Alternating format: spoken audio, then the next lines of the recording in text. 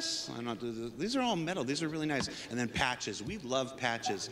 Both Tyler Wicken, shout out to Tyler Wicken. Both Tyler Wicken and I have a huge board in our office where we collect all the different patches that folks give us. We've got Bar Citizen patches from all over the world, including one of my most cherished, a patch from Bar Citizen Iraq, where it was just 4 enlisted servicemen having their own Bar Citizen quite a few years ago.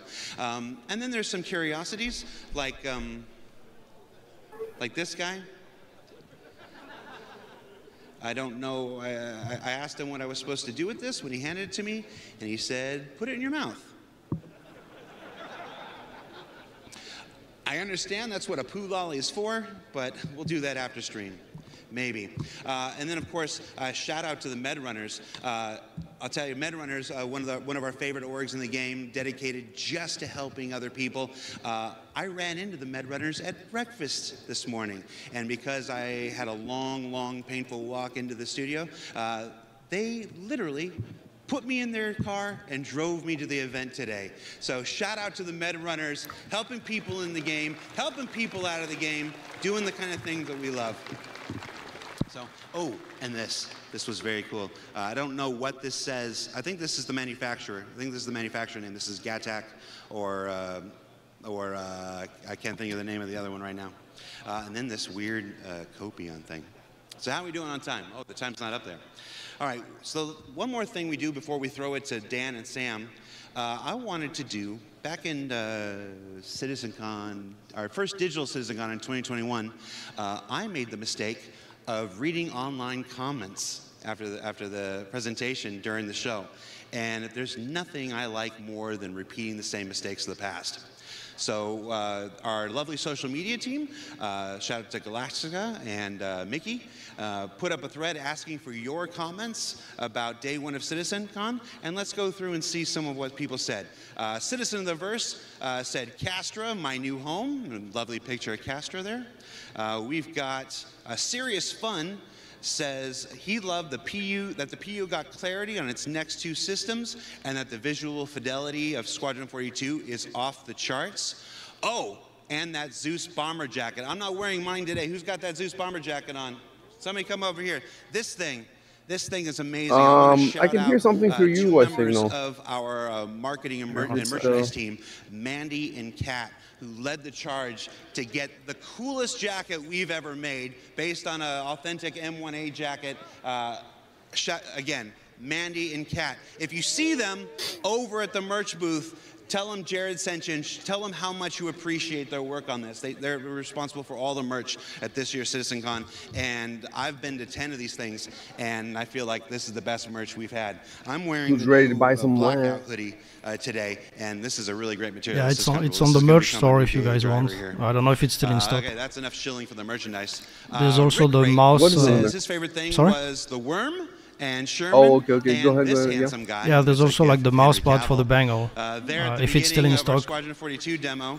Let's see. I mean, it's not a mouse pad; it's like a desk mat. Says he loved the dynamic weather. It's all on pre-order right now. So. Right. Yeah, but it could still get out of stock even videos on for Star pre-order. Citizen is hard. Yeah. Making videos where the environment is actively trying to crack you is very, very hard. Like, none of that was faked. We got our poor guys, they got into that Zeus and took off, and you saw how it struggled to lift. You buy your bomber jacket. jacket. That was the actual dynamic weather system pushing down I'm thinking on the about ship it, but, and saying, no, you can take it off. And then they managed to get it off, and then You wear it when you play the game. straight line, like this. Yeah. Is that for me? Everything you wear should be Oh, they want me to wrap up. How rude. Oh yeah, I need some Star Citizen socks All right, so we'll read one more comment. and some then we'll some pass underwear. on. We're not going to read that one. We're not going to read that one. Need boxer shorts with a You don't even know pico my at the mom. front. Or Okay. how they call got- it, Stonewall. Uplink says, my favorite part was when the sandworm said, it's sandworming time, and then sandwormed all over those guys. We remember it exactly the same, Uplinks. All right, so that does it for me. I'm going to throw it to Dan and Sam, who I believe are over at the Sim Pits, and see what kind of hijinks they're getting into. Guys? Hi, everyone. Welcome back to CitizenCon Day 2. Woo. I'm Sam, and if you didn't meet me yesterday, I kind of do some voices and stuff. I also flew a carg. But I am supposed to be here with Dan, and for some reason he's not popping up like he did yesterday. That woman again, Jesus Christ. I think I can smell incompetence. Oh. I mean, she's got a Dan, nice voice. There you are. Look, not only is she ugly, but she's bad at this. Like, at least if she was good at this, I could understand. No, I'm not doing all right. Look at this. I'm keep blacking out. Dan, I don't think you should try playing this game. I don't think I should either, but it's so fun. If you guys are here on the show floor, these Monster Tech Sim pits are really haptic. My ass is vibrating right now with the ricochet of bullets hitting my rear. Dan, shall I take over for you? Please take over. Okay, maybe I'll give him a break. Come on, Dan. All right. Help, thank you. Turns out, I'm not very good at video games, and Sam's really good at video games. How much does it cost, man? So this is gonna go well. What, the whole sim pit? Yeah, let's see you get in. Yeah. All right, well, maybe it's not so easy. Maybe it's not so easy. It doesn't come with a TV, right? To be fair, I left you in a pretty shit situation. You were set up for failure. Come follow me. We're gonna move away from my it's not crazy expensive. But of course, everything is relative, you know. Hi guys, welcome back to CitizenCon Day 2 here at They need to make community management team T2. Hopefully you guys enjoyed the panel today. We covered a bunch of stuff. I think that's T0. A bunch more for you guys to check out today. Between ships, between base building, just random people of the street. As you can see, we are here in the general lounge here at the show floor, Hall B. Here at CitizenCon, let's take a look. As you can see, we have our lovely Hornet. We have our players just chilling out, maxing, relaxing, all cool, shooting some saddle ball outside of school. When a couple of duel who were up to no good started making trouble in the neighborhood. Look at the blonde behind. We got in one little fight, and Captain Bishop got scared, or Admiral Bishop got scared. We said Squadron 42, release date 2026. Who is hype about that? Awesome, guys. We are going to be covering a bunch of stuff here today. We have a bunch of community booths still to cover. We have some awesome models to show off here on the show floor as well. There's still so much more to cover, and I'm only really 2 years excited. away. We only have a forever. little bit more time together, though. I want to make sure you guys are taken care of, and hopefully you guys are having just as much fun watching the show as I am running it. Now, as you can see, we have our themed stuff. We didn't really get into the theming last year. I want to get down into sort of the micro this time. So let's take a look at the outside of these booths. As you can see, we have Bioticorp Waste. We have the Robber Space Industries. Come follow me a little bit. We're going to go a little bit into the community booth area. Just a little bit. You're running it. I don't think so. As you can see, we have this problem in the verse as well. Get a look at that. People just He thinks he's running the show, boxes. Really? Wasteful. Wasteful. For shame. He's the replacement, the substitute clown. Littering. Hi, guys. Come follow me. We're He's not even the main clown. Hi, everybody. We're making our way through. Guys, it has been such a pleasure to be back at CitizenCon. In case you don't know who I am, my name is Dan Halbert. Dude, there has to be something better to do with our time. Games. I produce our community managers. Wow, she's cute. Interview her. Freya. Why are you cute? Why are you here? Ulf, that's Niku. All the people you guys interact with on Spectrum, on Twitter, X. Who cares what it's called these days? I help produce those guys. We don't care. Shut up. Information, chat with y'all, and it's been such a pleasure getting to actually get to know you guys as well. You guys have been so amazing here at CitizenCon this year.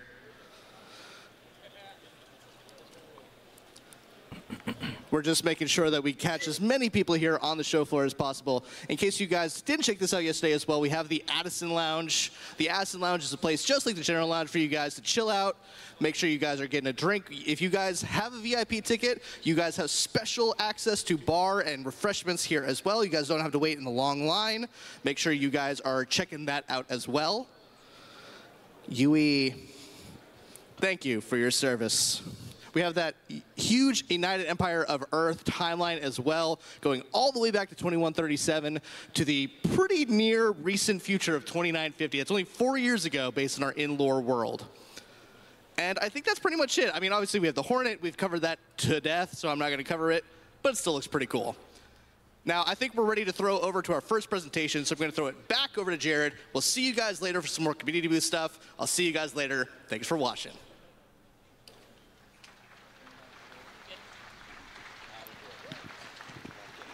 Now I'm just hydrating on camera. He's just doing his job. We are backstage now. This is an area that we don't usually get to see at CitizenCon. This is the backstage area where the nerve center of the entire live stage show here. These are the folks who are working tirelessly to make sure that all see how much more relaxed this guy is than the other guy. Play, all the right sounds play. Yeah. Hey everybody, how you doing? As you can see, they're very, very focused. You excited to be here? The backstage area, that's where they make the Twitch stream crash. To doing their job. That's where the girls line up so that Chris Roberts can boink them.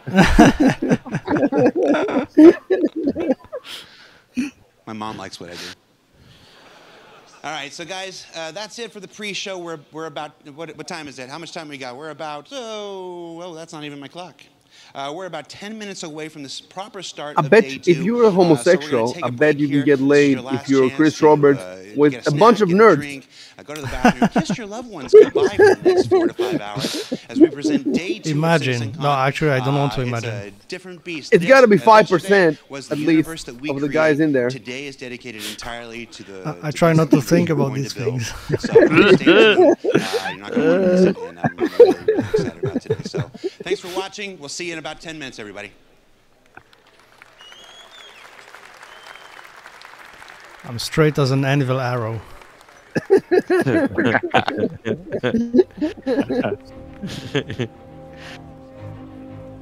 Yes, it's the sophisticated thing to do to understand homosexuals and to be comfortable around them. It's the 21st century, man. Are you homophobic? No, I'm not scared of them. I just hate them. Don't ban this. Don't ban this. No, we love the gays. Yeah, yes, we love them. We're just making fun of them precisely because we love them. We're all gay. Deep down. Close it. Close it.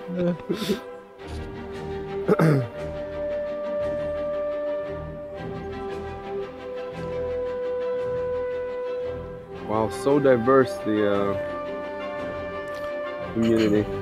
Yeah, they're all blue. Dabba-dee dabba-da. And many of them are fat, so.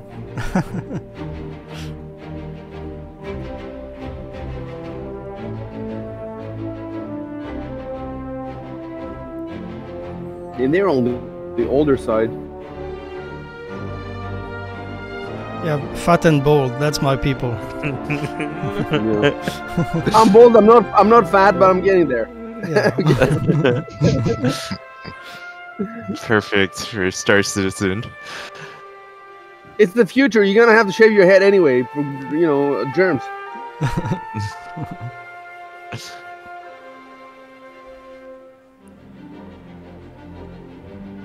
Come to think of it, Exiled, there were a lot of people who were bald at the bar Citizen we went to, right? Now that I think about it, that seems like an excellent thing. When men get old, they is that true for also for black people? When they get old, they get bald usually, often. Yeah. Oh, it is. I don't know. It's. I think so. I don't know. The American sample's so weird because it mixed. I don't know. You know that Latinos are not supposed to have, not Latinos, Native Americans are not supposed to have hair in their face. If you see a Latino with hair in the face, it means he has white mixture or whatever. That's what Big Man told me. Huh.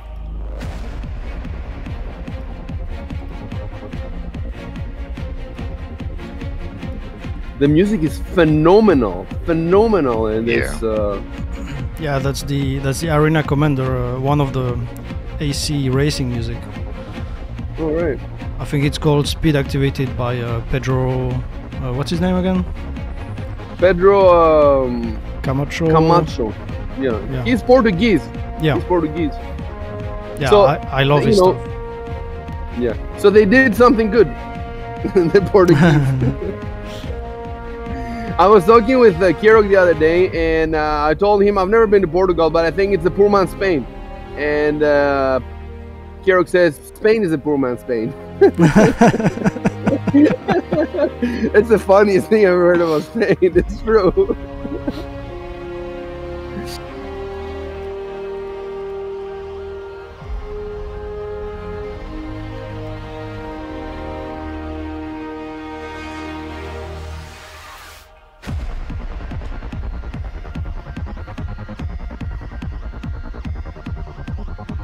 You know where I could go to the Frankfurt if they do it in Frankfurt next year. I could go to Frankfurt because, you know, I can't go to England because I need the passport to renew my passport. But in Frankfurt, I can go without, you know, with my expired passport. You mean to a bar citizen or in general? Just CitizenCon next year. Ah, okay. Because they have a studio in Frankfurt, so it's possible that next year it will be in Frankfurt. So next year, either Frankfurt or in Montreal or Austin, Texas. But I think not Austin because, you know, it was in the US last year. So either Frankfurt or Montreal.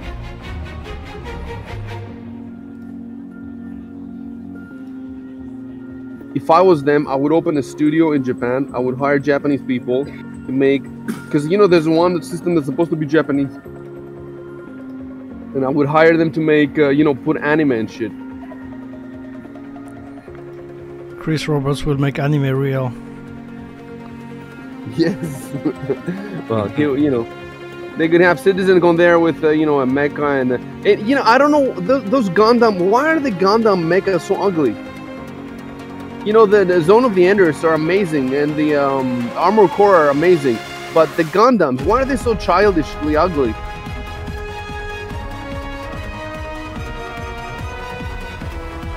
Do we know if, like, they're Asian developed, or like at all? Or we don't know.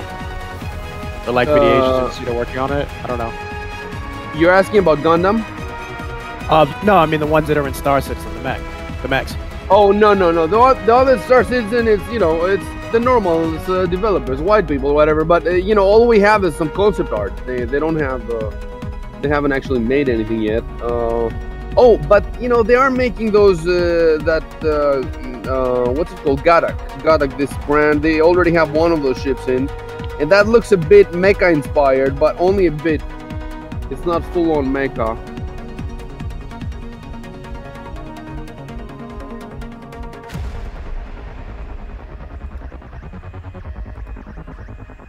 If you're gonna make an entire galaxy, you're gonna make 100 star systems, you need diversity. You know, it's in the future. You need diversity.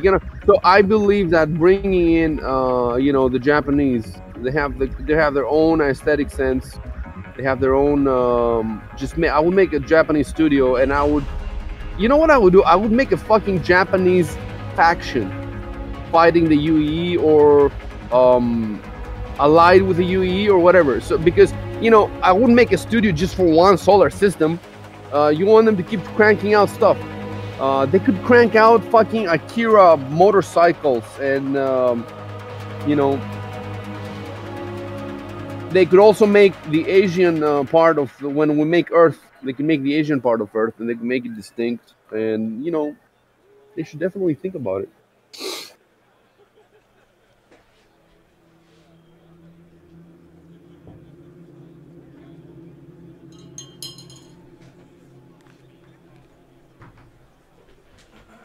I don't have any picos in game. How do you get in your hangar, in your web hangar? Picos there. I think it's like one time a year or something. You have to win a competition or something. I don't know.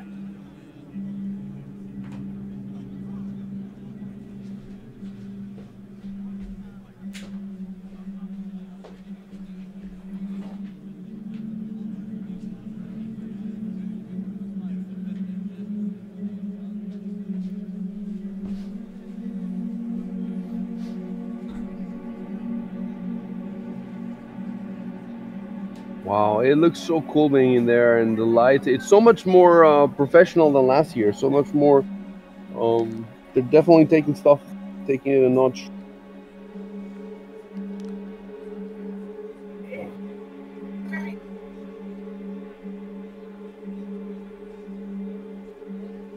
This is another thing that people don't understand why this game is taking so long. When they started in 2012, it was just Chris Roberts, his wife, and like his manager or something. That's it. And they built a studio, 5 studios, 1,300 people they had to recruit. And it's not just 1,300 because there's churn. You know, there's probably 2,000 people or more that passed through. Each of these people had to be headhunted. They now have a department of 7 people just for recruitment. You know, they had to spin up. You know, for years they only had 50 people, or then 100 people, then 150. Just building the studios is enough work, let alone building the games.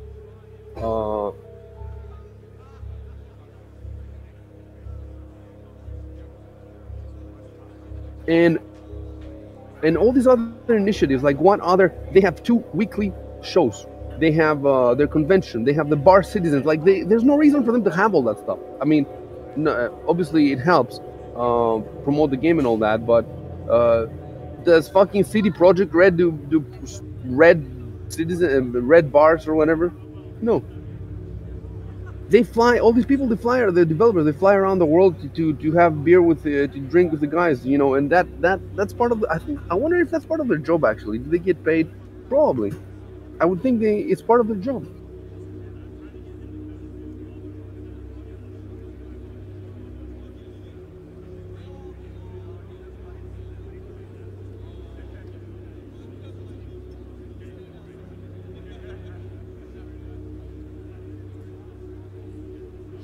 Wow.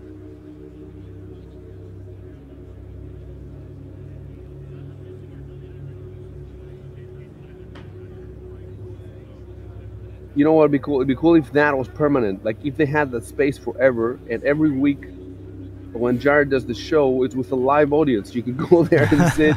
Ladies and gentlemen, please welcome to the stage, master of the It might happen one day, you know. It might introduction, happen. and Mama Huckabee's second favorite son, Jared Huckabee. He's introducing himself, no? Yes. Like, he's getting more every year. He's getting more and more. More histrionic. We liked it so much the first time, we're gonna do it again. Now, as the last guy during the pre-show said, day 1 was focused on the universe that we're creating. Day 2 is all about the destiny that you forge. Now, a little history lesson here. Back in 2015, the Persistent Universe was first launched. I think it was November or December and whatnot. Everybody remember Port Olisar? Everybody remember that one Big Benny's machine that somehow you could move it? And the Big Benny's challenge of spending hours and hours of just doing this?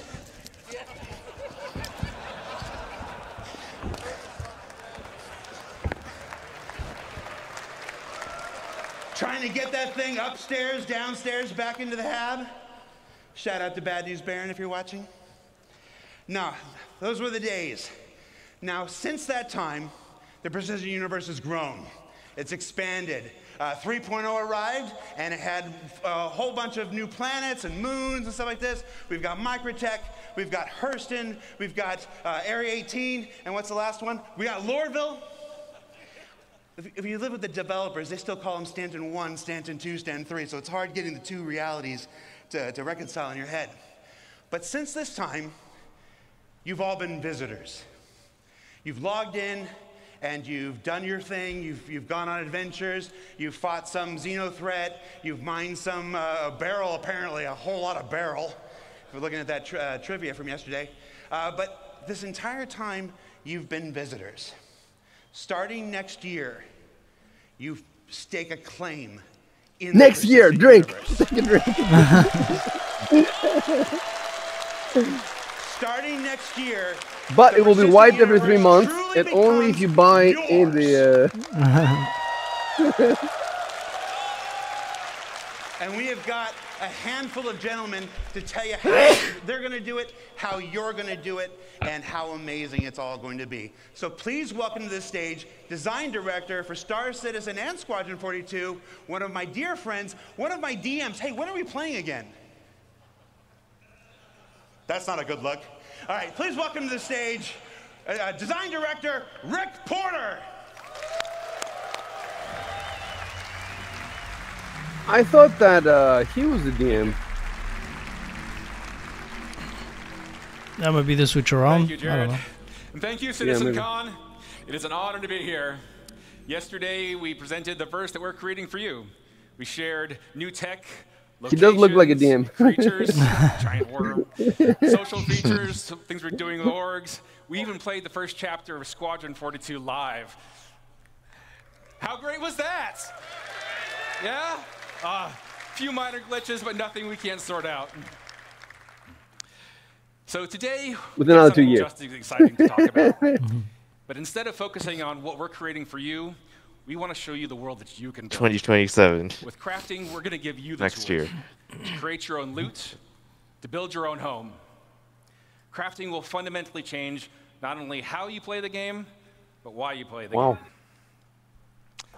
So, what is crafting? Why does it matter? Why should you be as excited as I am about this? Well, first off, crafting is a profession. It requires Is it going its to own come out set of of tools, tubes like in Rust? the knowledge of how to use them. Crafting offers progression. You become a better crafter by learning new blueprints and upgrading them. We just copied Rust. Crafting builds on the existing gathering professions. The spaceships When go you through the go out tubes. and you collect the materials for crafting, we're adding new depth and meaning to those With activities. nano. Crafting provides customization. There isn't just one Really way to just craft a something. series of Like I said, tubes. we have upgrades. How you make and upgrade the things you craft is sometimes just as important as what you're crafting. In addition, you can earn cosmetic upgrades, craft unique items, even subscriber flair. But nowhere is this versatility more obvious than base building. We're going to have nearly limitless options for how you construct your home, how to customize your base to meet your own goals. Most importantly, crafting gives you a lot of new choices. The choices will impact your goals in the game, your interactions with other players, and eventually how you see the game itself. So where do we get started with crafting? Well, you can't craft without materials. Luckily, we've got a lot of ways to gather resources in the game. And crafting is designed to complement and expand on all of these existing gathering professions, as well as future additions. Let's take a closer look at mining as an example. We've got hand mining and vehicle mining and ship mining. That's a lot of mining. But with crafting, we're going to introduce a lot of materials. So there's not just more to mine, but we're also going to specialize. So for instance, each type of mining will have its own unique materials to gather. Gathering specific materials efficiently. If they introduced digging, I would be like, right fuck. profession. Let's talk about refining. I'd be like, life is futile. Currently, only mining resources can be refined, but doing so allows you to turn them into more valuable processed resources. With crafting, we're going to expand refining to include options for all raw materials. In addition to expanding the variety of materials you can gather, refining lets you create processed materials that you're going to need to craft your upgraded blueprints. So now that you've gathered all these materials, what do you do with them? Currently, your only options in the game really are to like sell them to a shop or maybe complete a contract. You make jam. Adding crafting to the game radically changes your options. You can still mine, refine, and sell your resources. My grandfather used now you have the to option to make valuable make and jam. unique items. Lots of sugar. Weapons, armor, even vehicles and ships. Right?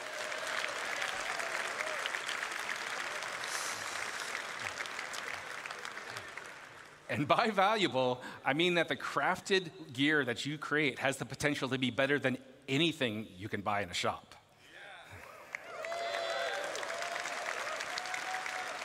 Yeah, I don't know if I like that. But crafting just isn't in with shiny new gear. Think much bigger. Crafting enables you to build your own home among the stars. Space stations. You choose to make a farm, a hunting lodge, an industrial complex, your own trading hub, a military outpost, even a sprawling town with your friends and org mates. Fuck, that is cool. Why am I not seeing videos? Where are the videos, dude?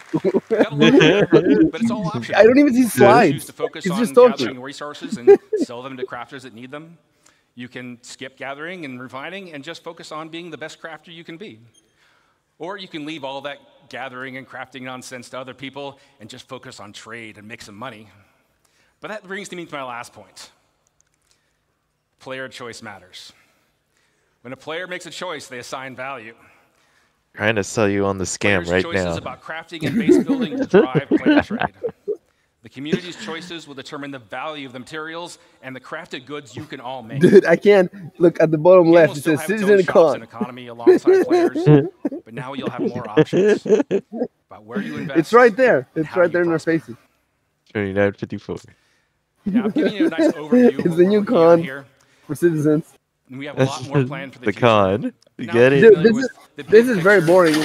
We don't even see slides. Introduce some of my fellow developers to come up on stage. They've got exciting details to share with you about the specifics of our new crafting Details? systems. What do you mean? Where's the important video, dude? gameplay improvements, and most exciting. gotta hear from the I think anyway, programmers. an update to base building. Toolchain updates. Toolchain updates. Starting off, please welcome Jacob Taylor to the stage.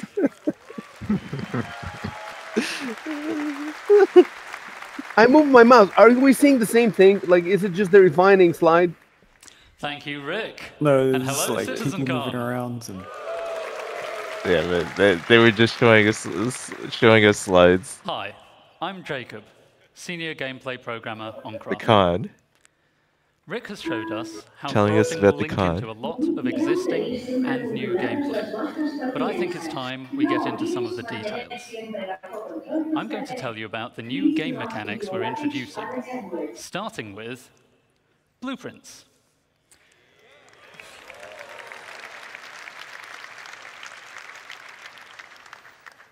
Before you can craft anything, you'll need a blueprint. Blueprints provide the recipe to perform all kinds of crafting processes, including refining. You can acquire blueprints through various activities. Some you can buy, some you can find, and some can be unlocked or earned in other ways. You can also upgrade your blueprints through research. We'll go into more detail about what this means a bit later. So, blueprints are the recipe, and Rick already told us the materials you gather and refine will be the ingredients. But Can you there's guys a hear bit me? more to it than that. Yes. We have a new concept for materials, material quality. Quality is a property we're adding to all resources you can gather. That's an abstract measurement of how good it is at being whatever it is. You can think of this as the purity of a metal, or the ripeness of a fruit, or something along those lines. It's definitely a Quality lift thing. will be carried Lift did forward that. from raw Everything at a resources quality. through the refining process to influence what that batch of materials is best used for in crafting. High quality is more desirable overall, but is more rare, and there are still important uses for low quality materials. More on that later. All raw materials you find in the verse will have a quality rating that's generated based on some rules, the same kind of rules you heard about from the Planet Tech team yesterday. You'll find the same material in many places, but with varying qualities, so you might want to explore to find the best.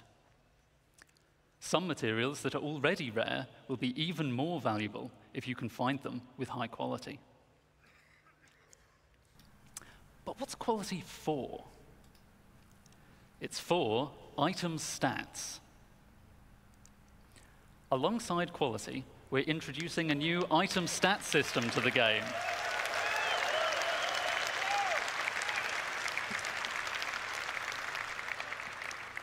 This will allow relevant properties of craftable items to be affected by the quality of materials used to craft them. For resources, just a single quality rating is sufficient to provide variation, but craftable items have such diverse purposes that we need a more detailed system to provide both progression and customization options.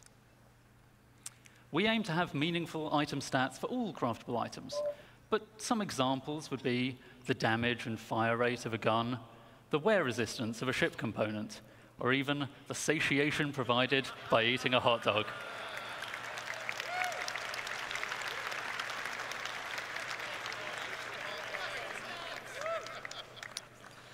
So, as I said, the quality of materials will directly affect the item stats, such that higher quality results in better stats. Most items require multiple different materials to make, which may each influence different stats. And in many cases, you'll have a choice of materials to use, which lets you decide which stats to focus on to tailor your items to your playstyle. Here we see I'm making a gun with high-quality aluminium, giving me a nice bonus to integrity and weight. But someone sold me low-quality copper, so I don't get as much fire rate bonus as I could have. To go even further, researching your fabrication blueprints allows you to build higher tiers of an item with improved base stats. So a higher tier item will be better than a lower tier item that was made with materials of the same quality. Where does the pledge Making store come in high-tier all this? items That's what I want to know. requires more advanced materials, but is also how you access greater choice. Well, you're as to buying the which blueprints, stats to no? improve. Yeah, This I guess. means that your high-tier items can not only be better overall, but also more specialized in the areas that are important to you. Most Yeah, items have a will have blueprint tiers for 1 everything to 3, in the pledge with store. tier 1 being the most basic version of the item, and tier 3 being a Do they have a highly blueprint advanced for a version javelin? made with appropriately impressive materials. For every single component of the javelin, they have a blueprint. Like, it's Also craft like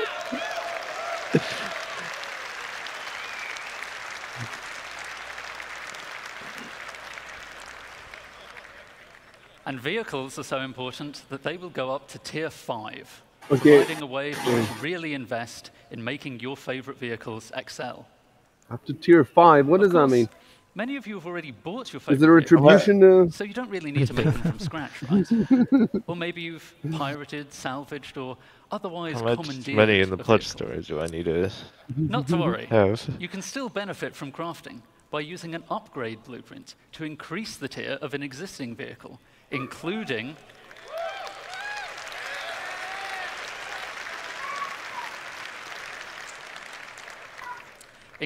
the usual stat improvements and customization. Upgrading a vehicle can save a lot of time over crafting it from scratch, so it's a convenient way for established vehicle owners to bring the benefits of item stats to their fleet.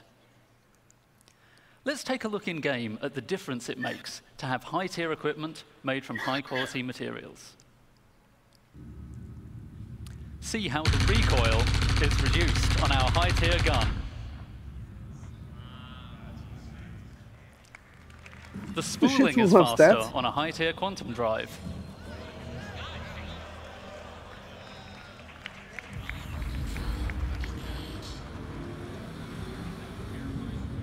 Jesus. And a high-tier scraper beam is much more effective. Jesus.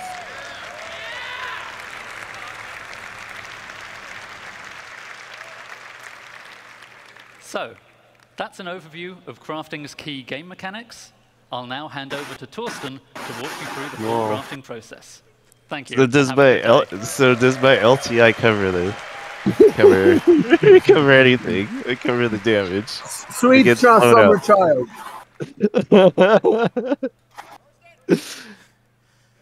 Thank you, Jacob. Hi, I'm Torsten, lead system designer of the CGP system design team.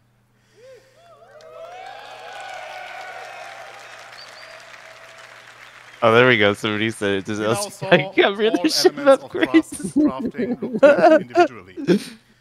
Let's bring them in order. If it doesn't, it's a scam. The player will experience the crafting profession. You will start with acquiring the correct blueprints as the first step in the crafting process.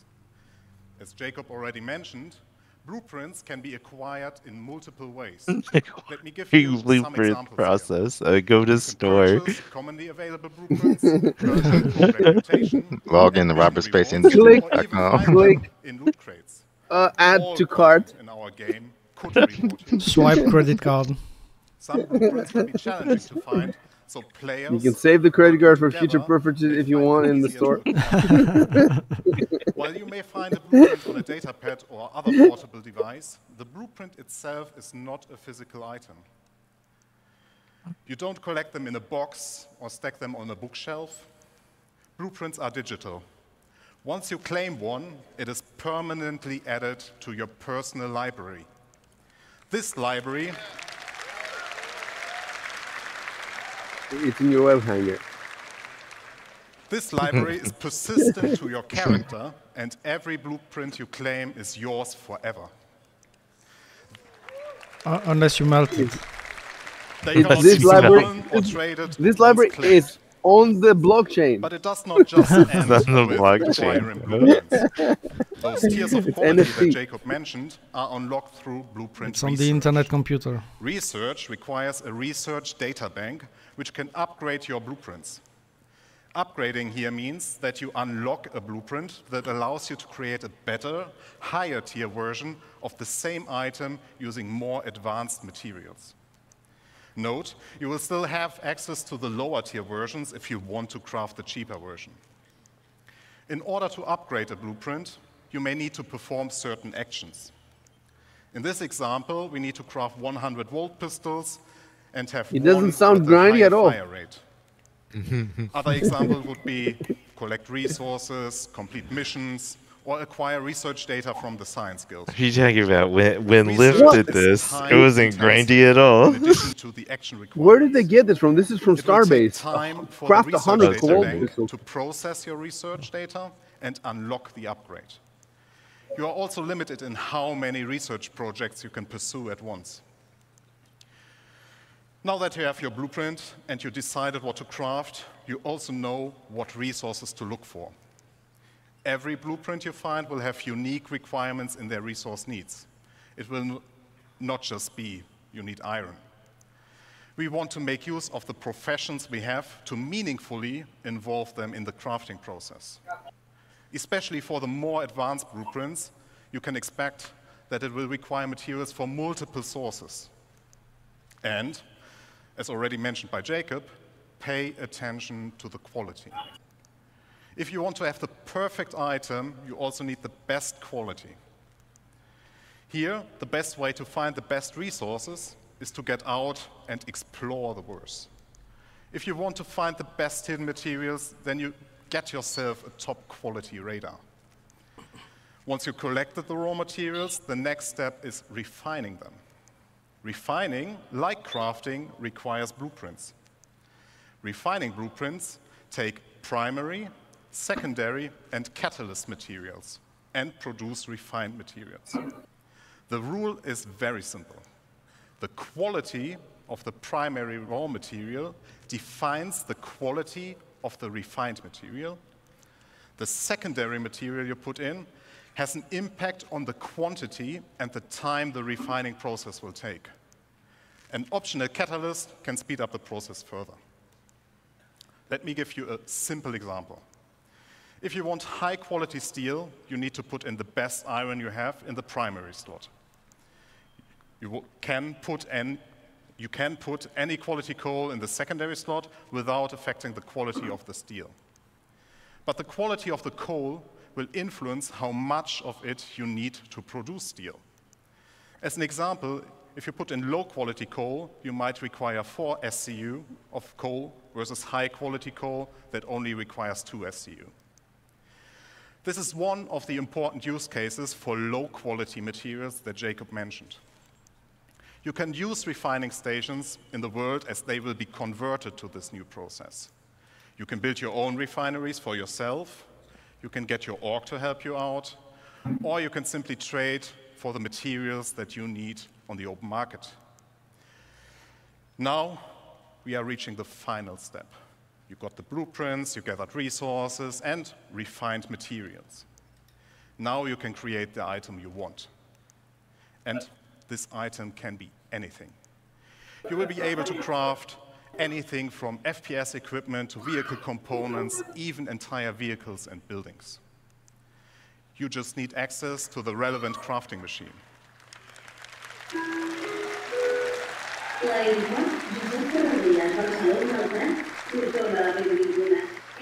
Talking about crafting machines. We will have a variety for you that differ in what process they can support, like a refinery or a dedicated vehicle crafting machine. We will also find them in various places. There will be communal ones like the station refineries you already know, player-owned that can be in your personal hangar, a vehicle, or your base.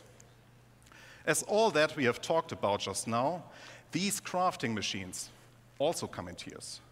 Here, the tiers will affect how well those machines do their job. You will not only progress in the products you produce, but also in the infrastructure to produce your wares. Was the refining ship? Just to give or you an has idea a refining what you will module on encounter, it? here are some examples of Yeah, there is. What, the Galaxy? There's a couple. There is the nutrition fabricator. Are they going to be the highest chemical quality if you paid fabricator, for them? An item fabricator, and even fabricators of a much larger scale we will talk about later.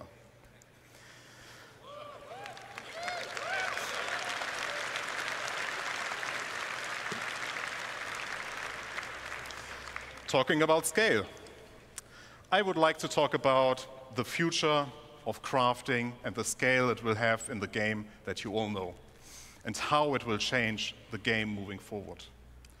As you all know, we have a lot of items in the game, and they all require their own unique blueprints. That means our aim is to have more than 1,000 blueprints that include the creation and the refining blueprints. And each of those can be researched to unlock tier upgrades up to tier 3 or tier 5. That's a lot of blueprints. And it will surely take a lot of time to unlock everything. So I, personally, recommend that you, as the crafter you are, focus on a specific field first and extend your knowledge from there. Collaborate and coordinate with your friends and fellow players. If you're part of a group, we invite you to share responsibilities with your org mates. Maybe you will be the FPS crafter while your friend is a ship crafter, but they know a ship component crafter specialist. There's a lot of content, and it will continue to grow. You can craft chairs. You are free to be a generalist crafter, Chair a specialist, specialist, or something in between. Pick the blueprints you care about and be the best. Have an exotic shield generator that no one else has the blueprint for but you. Help others and earn credits while doing so. It is a real profession in the game that will benefit from your dedication and attention. As you can tell, crafting will have a huge impact on everything in the game. Even if you do not want to get actively involved, at some point you will stumble over a weapon that got crafted by someone else and you will be using it.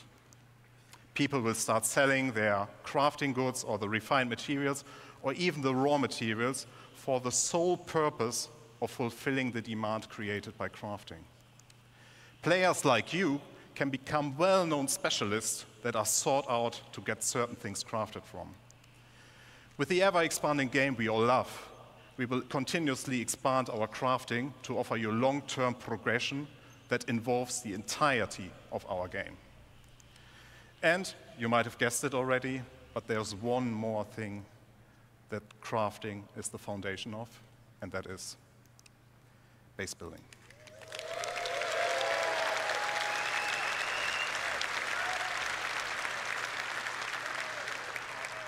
I will now hand over to Luke. Enjoy the second part of this presentation. Thank you very much.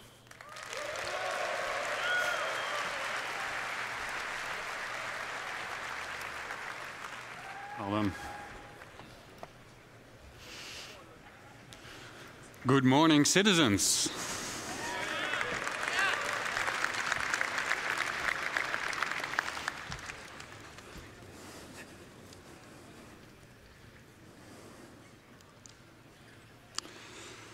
Who's excited to start talking about this next topic?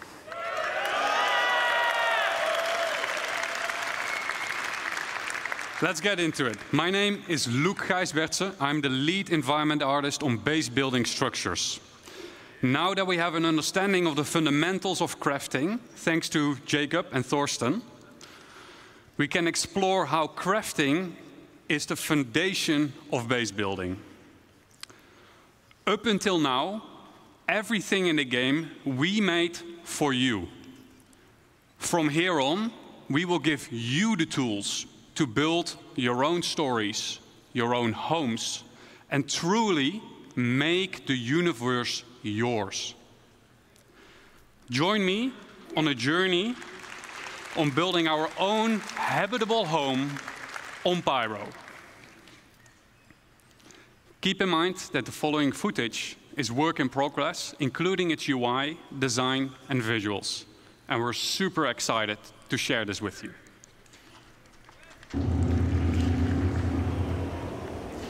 We found a beautiful location by a lake. This is where we'll build ourselves a home. To do so, we need some resources and the construction graph card. The construction graph card allows us to survey the land, claim the land in a lawful system, 35 and it with allows LDI. us to build structures. As we've already found the location and don't need to claim land in lawless Pyro, we can straight dive into building our base. Keep in mind, the following UI That's is pretty work cool. in progress. Wow, that's damn cool. RTS, man, look, RTS. A survey drone that deploys from the top of the card gives us a Wow. controllable augmented view of the land. In the new structure mode, we'll pick a Wow. small RTS, basic structure moving in the and background. hit construct. For this demo, the Yeah, you construction can will see be your friends moving instantaneous. around. But in the final Wow. product, this will take you Amazing. quite some time.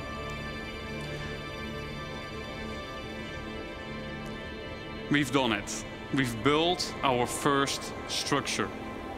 Let's have a look on the inside.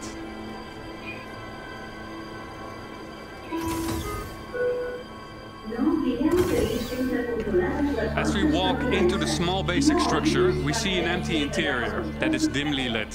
It's up to us to define what we will use this space for. In our case, we will want to make it into a home. We can see that the lights are still off, and that is a problem, because no lights means no atmosphere, no breathable atmosphere. So it's not ideal to live in. So how do we solve this issue? We can improve this by providing the building with power. Let's see if we can build something that helps us out. But before we dive into more building, let's take a quick moment to enjoy the freedom that the survey drone provides us with and admire the aesthetics of our first structure. Wow, amazing, amazing. Imagine the screenshots that people was will. doing there. Keep in mind that base building is still work in progress, but what you're seeing right now has been recorded directly in the client and works seamlessly between first person and the building mode. Okay, enough. Back to base building. In the list of new structures, we see a small fuel generator. That is something that could solve our problem, I think. Power providing structures need to be hooked up to other buildings inside construction ER mode, but we'll explain this later. The fuel generator is one of several structures that provides power, each with their own benefits and drawbacks. Fuel power is quick and easy to build, but it requires a constant supply of fuel besides It its feels like regular I'm looking at a maintenance. different game now. If a structure is not maintained, it will halt its activity. Players will need to maintain fuses to keep the building operational. The This better fucking fuse. crafted What is a fuse, fuse anyway? the I don't even longer know what it it is. lasts. This is where the fuse It's a goes thing, on thing this about building. jig that you need Next to put in the we have a thing. terminal that gives us It's an electric access thing. to the status of our building. And, more importantly, The real vehicles have activated here. fuses. Think so. Wow, dude, this is like an RDS at a fidelity that is unreal. that should do it. Let's Yeah. see if we got power in the building now. Can you imagine Age As of you Empires notice, at some this of the fidelity? crates in the You know, background full have castle. You disappeared put the as their castle in. content has been consumed during the construction process. That's of the Age of buildings. Empires 15. No, it will never happen. We And it already looks like have Age of Declan Empires is 4 or now 5 or hooking up something, the and it's the power to same the as the building, first. the power No, but to that's the what I'm building. saying. Star Citizen is Age of Empires 15. I wonder what he was up to earlier, though. I hope we have to think about our carbon footprint with the fuel generator, because that's not very good for climate change. Declan has been busy decorating the place. We in pyro. As you can see, the lights are now properly working. We got atmosphere, and we can start to use the item A2 fabricator incoming. now that there is power. Always handy in case we need a fuse. Well, that's what people are gonna say, but when bombs cost 500k a pop, they're not gonna do that. The place. If you have a shield, if you have little home. If you have a shield that can withstand a bunch of bombs, then Yeah. the other guy has to spend millions to take you down. We have So- a place that we can live in. You could pay for money. And yes, pay real money. Musk is gonna come in, throw $1 billion, and just kill everybody. Make everybody cry. Yeah, just send a couple dollars to some Chinese slaves. Now that we have a rough understanding of how base building works, let's dive into some of the specifics of what we just saw. The construction graph card is one of 4 devices used for base building. The graph card is a mobile device that lets you construct a variety of small structures and has been designed specifically to fit into the smallest ships, like the Drake cutter. The graph card allows us to survey the land, to find a good location, to claim the land with credits when we're in a lawful system like Stanton, and most importantly, it lets us build structures. To use the graph card, we will first need to deploy it. Want a digging mech? Once deployed, we see 2 small Ground wasn't flat domes enough. inside the card, and the interactive screen gets revealed to us. From here, we can deploy the survey drone from the extended top part of the card. The whole idea of the survey drone is amazing. amazing. Using augmented reality mode, ER mode for short. Let's have a look at some UI concepts of how this augmented reality mode will look like. Here's a concept of construction ER. From here, we get a more detailed view of the land. Where can and can't I settle? For an example, inside a nature reserve, construction will be prohibited. Are nearby areas flat enough to place my structures on? Are there any underground extraction deposits nearby? And if so, what are their quality and quantity? Let's say we found a good place to start building our base. Then next up, we need to find a good place for our first structure. Wow, On look the at that left-hand UI. side, we can see that we're now in structure creation mode. It's a command and conquer. Underneath that, there is a list of structures that we can build. Once you have chosen a structure, you'll drag it onto the terrain that will be shown then as a physicalized hologram. From here, you can move and rotate to find the perfect position for your structure. Now that we have chosen a position for our structure, we will need to supply it with crafting materials. Just like the crafting interface that we saw earlier, this is where you choose the materials, and the better materials you choose will result in a better structure. It looks like Once you're ready, we'll hit the craft Imperium. button on the right bottom to send the construction drones printing to the buildings. The automated construction drones will take off from the construction graph card and fly to nearby resources to fill their internal storage and then fly over to the construction site to print the building until their internal storage has been depleted. The construction drone then repeats the loop by filling its internal storage again by nearby resources. Printing buildings will take some time. Keep the construction supplied so that you don't delay the process any further. Let's say our building did just finish printing, then what? Then we need power. We need to power the building. All structures will have an unpowered and a powered state that we can manage inside the resource manager.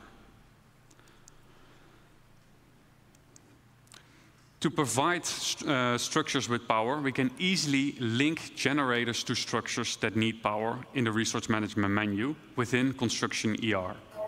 We can also link multiple buildings together. Wow.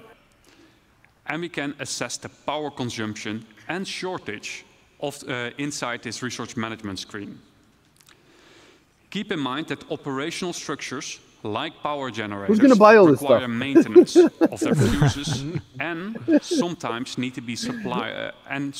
need supplies coming in. You think that there's a chance they might not sell these buildings? Now that we have a for money? structure and power, what can we do next? Then we can actually Maybe they will sell like purple our versions structure. of the buildings. Structures can Yeah, be could be. upgraded from tier 1 till tier 3. The better material you provide, the better the improvement will be. Just like Jacob and Thorsten explained in the crafting presentation. Tier upgrades can, for example, improve the structural integrity of the building or make its resource consumption more efficient. To really make your base feel like home, you will want to decorate your base with a wide variety of furniture pieces that can be bought, crafted, and found in the universe. It's up to you to define what you want this space to be. Do you want to decorate it as a hospital? Do you want to make it into a workshop? Do you want to make it into a luxurious bedroom? It's up to you. Furniture can easily be placed and moved using decorative ER mode as a hologram. This is so your furniture can easily fit through doors. This feature is accessible through nearby construction devices, allowing you to place down furniture pieces or even crafting machines that otherwise wouldn't fit through the door. And you get to place them directly from your local inventory. The less trusted among you, or anyone settling in Pyro for that matter, may want to mag-lock their furniture into place so that only you and your friends get to rearrange your decorations. And best of all, decorative ER is not exclusive to base building and can also be used for personal hangers and ships. Dude, I don't like the fact that you magically bring big furniture in the hab even though the door is small. I don't get how this What works. are the essentials for any base? Yeah. 1. Come prepared, bring the right resources and a construction device with you. 2. Use the resource manager, power generators. Yeah, to I would make hope your, you would have to get it your from base like habitable a and hanger functional. or some And box, maintain you know, your base and then you with place it resources manually. and by replacing out worn fuses. But you have to take And it through 3, the door. I don't get how you personalize avoid. your base, personal hanger and ship with decorative ER. And there we If have you have, it, our that the home whole- in Pyro. Now that we have an understanding of the basics of base building, we'll Now you explore can make how it like you an can go, IKEA, you know, thing. and make more You have to than build it just inside. a home. But Yeah, or the before I hand wall you of the over hab to goes Declan, down. the Oh, yeah, designer yeah. behind base building, I'd like to say a quick thank you for those who made this presentation possible. Oh, So or maybe quick we need thank you tubes. to Eddie, Brandon, Jack, Yes. Dan, Mark, The Shao, tubes. Stefan C, For furniture Tony, tubes. Stefan T, Paul, Joel, and Rob for your efforts and dedication. That's why they didn't play Rust, so they don't know about the cubes. That's why they didn't put the cubes in. Now give me a warm welcome for Declan.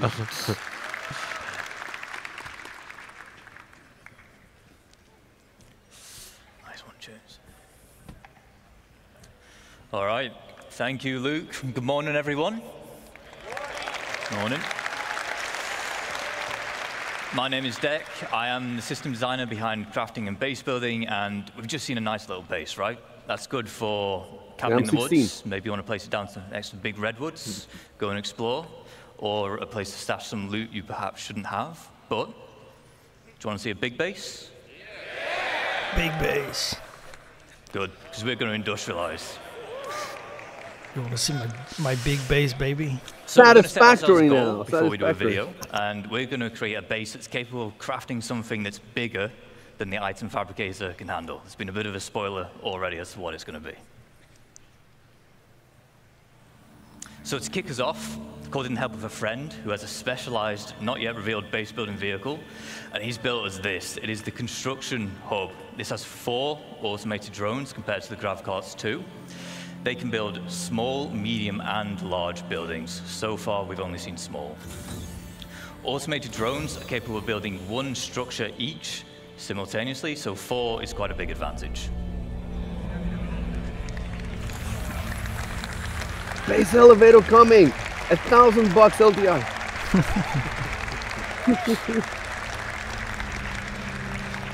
We'll pop into our construction AR and we'll get down a generator. We'll connect some buildings together. Just They so need we to can just scroll enable home before we sending begin. your whole check in for. Yes, exactly. Automatic. This is the last feature, new feature.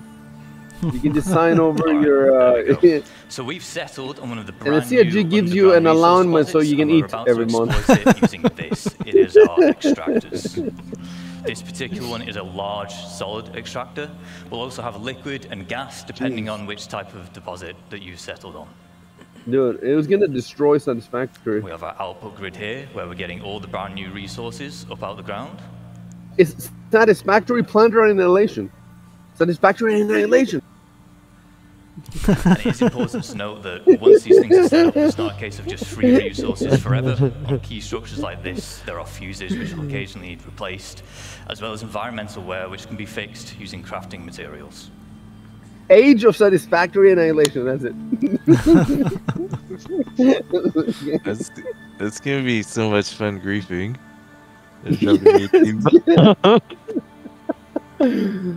The whole concept of pyro, building base on pyro, is ridiculous. Why would you want to do that? And then next to the fucking worm, dude. The worm comes and just destroys your shit. And then the people are dropping bombs on the worm while the worm is destroying you. And you're trying to like put on your underwear. You're in your base. All right, now we want to turn those raw resources into the more valuable refined materials we saw the process talked about earlier with You're like, of course, we want this. It is our refinery. Once again, but you're clicking quickly. If you manage to get the pledge store before your stuff is destroyed, again, as well as biological, depending on the type of you material buy you're credit. using and want to Continue. produce. Refinery has input and output grids. For input, as you might expect, it's for the resources which dude, you're this is going to ridiculous. See consume, how and big then this the is. This is output for the ridiculous. resulting refined goods. This is determining where you'd select which blueprint you want to use, and therefore which type of refining method you want. Dude, I didn't expect this early, this quickly, such scale. That's ridiculous. Like you're building. A lot of trades here with our everything looks extractor so and our beautiful refinery, too. so we're going to put down our elevator storage. Who's gonna buy this stuff? Are you guys gonna start buying this stuff? This is really starting to build up now, but it's worth me mentioning again here that How much money is this gonna be? these buildings down instantly in this video, large structures like this, it will take some time with the automated construction drones, but the smaller We don't gotta scale pay rates we saw in the anything. previous video, We that could can be totally done in a grind for single all place. this. Oh, that's an orange. That's a new one. An orange mule. I've never seen it before. Finally, the mule will be useful. Maybe.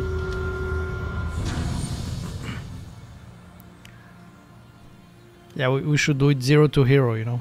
We start with an Aurora. Just sell all our Just accounts. keep on putting down Sell everything. extractors because we want as much of that valuable resource out the ground as quick as possible. And with base building, we're introducing the concept wow, of a that was the freight MPU. elevator network. What this will Dude, allow you to everything do is so it'll allow you amazing to now. link All the cool multiple stuff. freight It's elevators amazing. together, and in turn, they will share the same storage. So as we're You doing have here, freight elevator we'll that you deposit build an item on yourself. Freight elevator A. Yes, I am.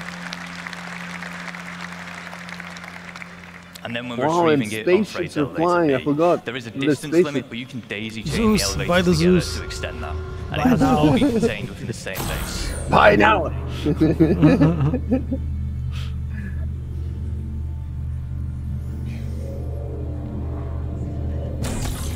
Buy a freight elevator. Now, as we expand, we might want to invite more people to join us. This Dude, is look easy how to do. be- There'll be it's provisions that we can insane. set up, granting people access to our base, and they can Wow, even look build at their own inside. structures if they wish. We can also give That them is access to existing unbelievable. structures, which is how you can form your org storage using those freight elevators. Jesus Christ. Look at the we can play chess. I want to play poker. Where's the Chess poker is game? endgame. Endgame. You, when you get to the We end, always you want a safe play place to chess. store our ships, so the trusty hangar will do. But you can build your own hangars.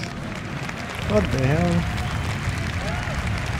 Wow, dude, this is ridiculous. I was not Christ. expecting it. Look at that! Look at that! Look at that! see it has this large, we call it a foundation tile. It's quite special in that it can actually deform the terrain around it, making it easy to place such a huge structure like this. You can also place other buildings on it, so it's easy for making large, sprawling bases. However, there is one final piece of the puzzle that we need to achieve our goal, and it is this, our very own fabrication hangar. Does anyone want to guess what we're going to build in a fabrication hangar? A Polaris. An Idris, maybe not an Idris, if I'm honest. We'll have a drive around, we'll go to the entrance and we'll see what's in store for us. Look, it would take a lot of A2 bombs to destroy all that. I don't know, maybe 3. Where's the shields, man? Where's the shields? It'd be so cool to be playing FPS fights in this base.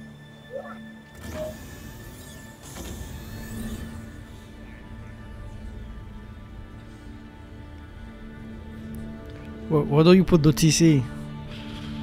Looks like whatever it is. In the wall, you hide it in the wall. How many honeycombs do I gotta protect it with? He has no honeycombs. It's like the people who made this shit don't know how to play. Of course, we were going to build ourselves. Can I roof snipe from it? I wonder how much wood you need for upkeep. Dude, so, you should be eventually be able to build the ships too then. Industrializing. We've tapped into the brand new resources and we've made use of them by turning into the more valuable refined materials. We've introduced freight elevator networks which are great for logistics and hauling. When the satisfactory crowd, when the base building crowd sees this stuff, valuable items such as ships. The game is gonna go like double or triple and play content with them. But because they are a crafted item, they can also be sold to other players. So we can setting up shop, yes. So, with base building, you're going to be able to set up your own shops, and there's 2 main ways you can do this. The first is using a dedicated trading terminal. You can link these to your freight elevators, and in turn, any items within can be listed for sale at a price you deem reasonable. And this includes resources, refined materials, and so on. Second is by the Using BMM. the terminal, visiting players can browse what's BMM Mark II. purchase and then collect from that same freight elevator. Mark II, yeah. The second method is to set up a physical shop in the world. By using the decorator AR we saw earlier with Luke, you can maglock items and then list them for sale. Once again, browsing players, they can see the price of the maglocked item, purchase it, which then removes the maglock. That's cool. That's awesome. That is awesome.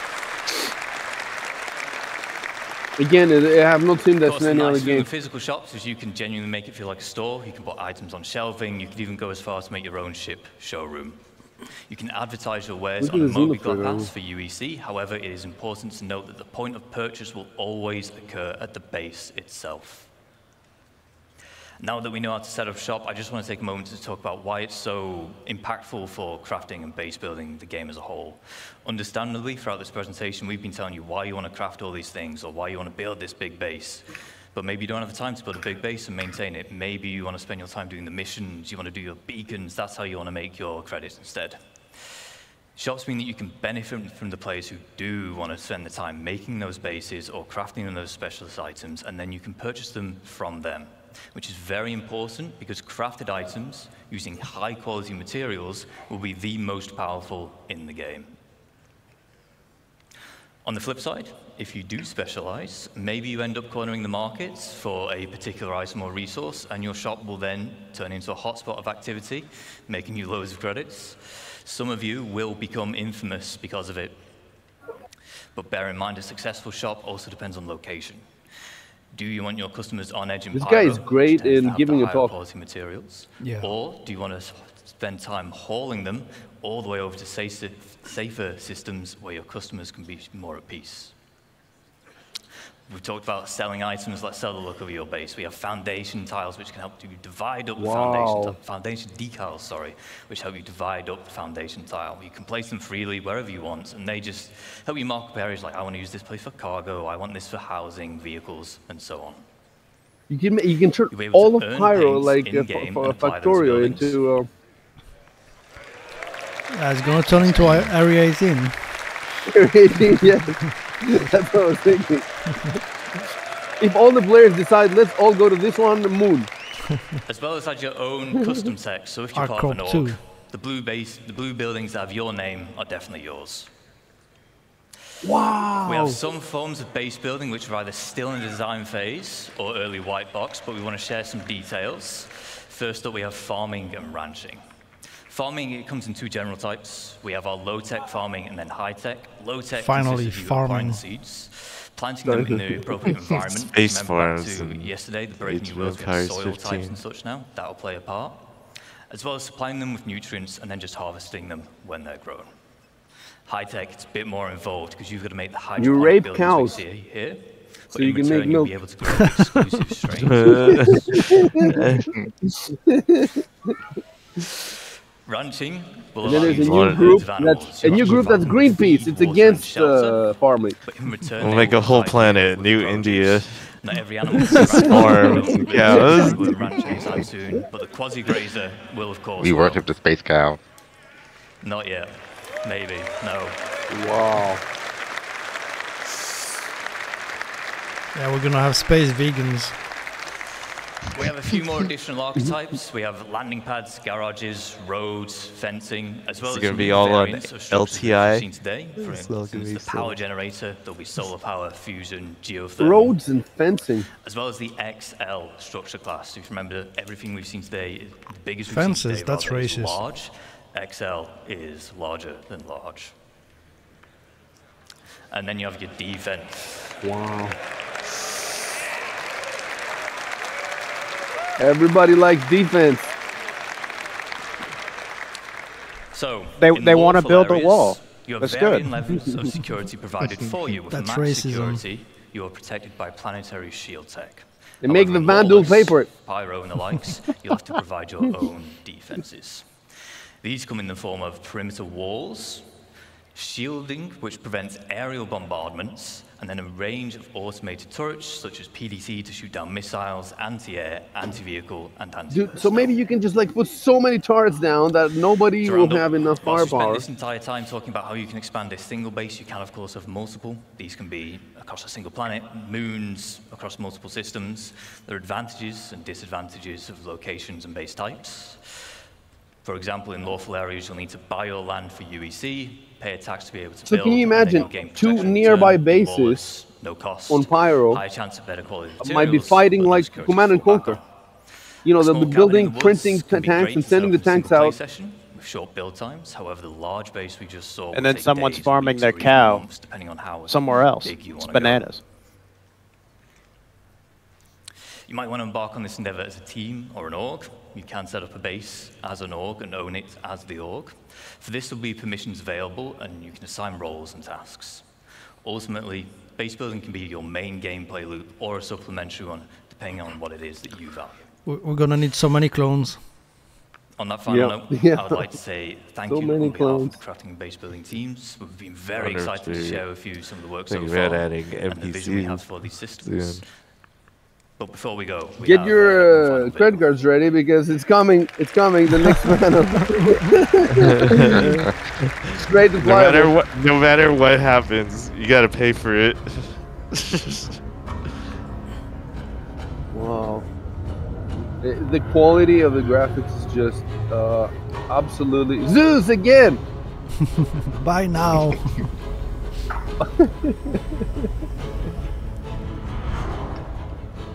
Where's the caterpillar going? You can't fit in there.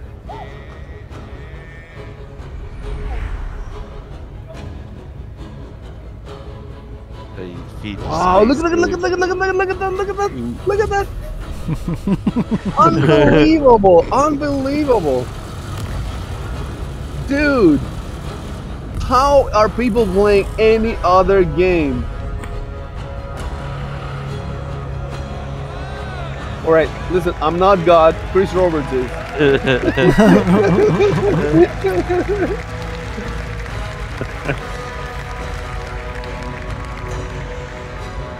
Wow.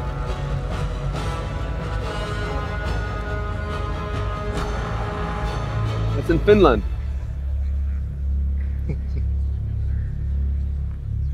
Jeez.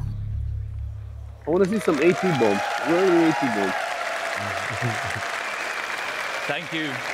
I'd just like to say thank you especially to Kian. How are these people don't have nukes? How do they not have nukes? You might nukes? see that base again later today. Because it's illegal. Thank you. Oh, okay.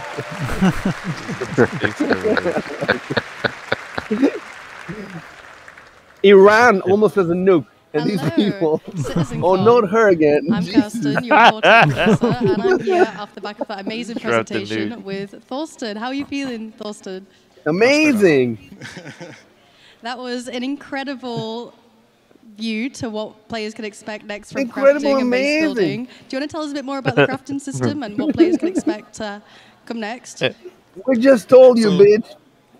I think we talked a lot about that already in the presentation, but it's Yes, a really dramatic exactly. change, or an exciting change, I would say, to the game, because we give the resources a meaning apart from just a monetary value. Now, even with the quality system that we now implement, there will be also a meaning to scout for. And above all, we make billions material. on the Pledge Store. And of course, you need a bigger variety of the materials to be able to craft the items you need. And especially now with the tiered I think system all the that other we will developers introduce, we should also just give a quit their meaning day for job. you as the crafter or the player you are to invest the time to be the best or the specialist. Because something that is very important to us is that we treat it as a real profession, and we have it as in parallel to all the other professions that we already have.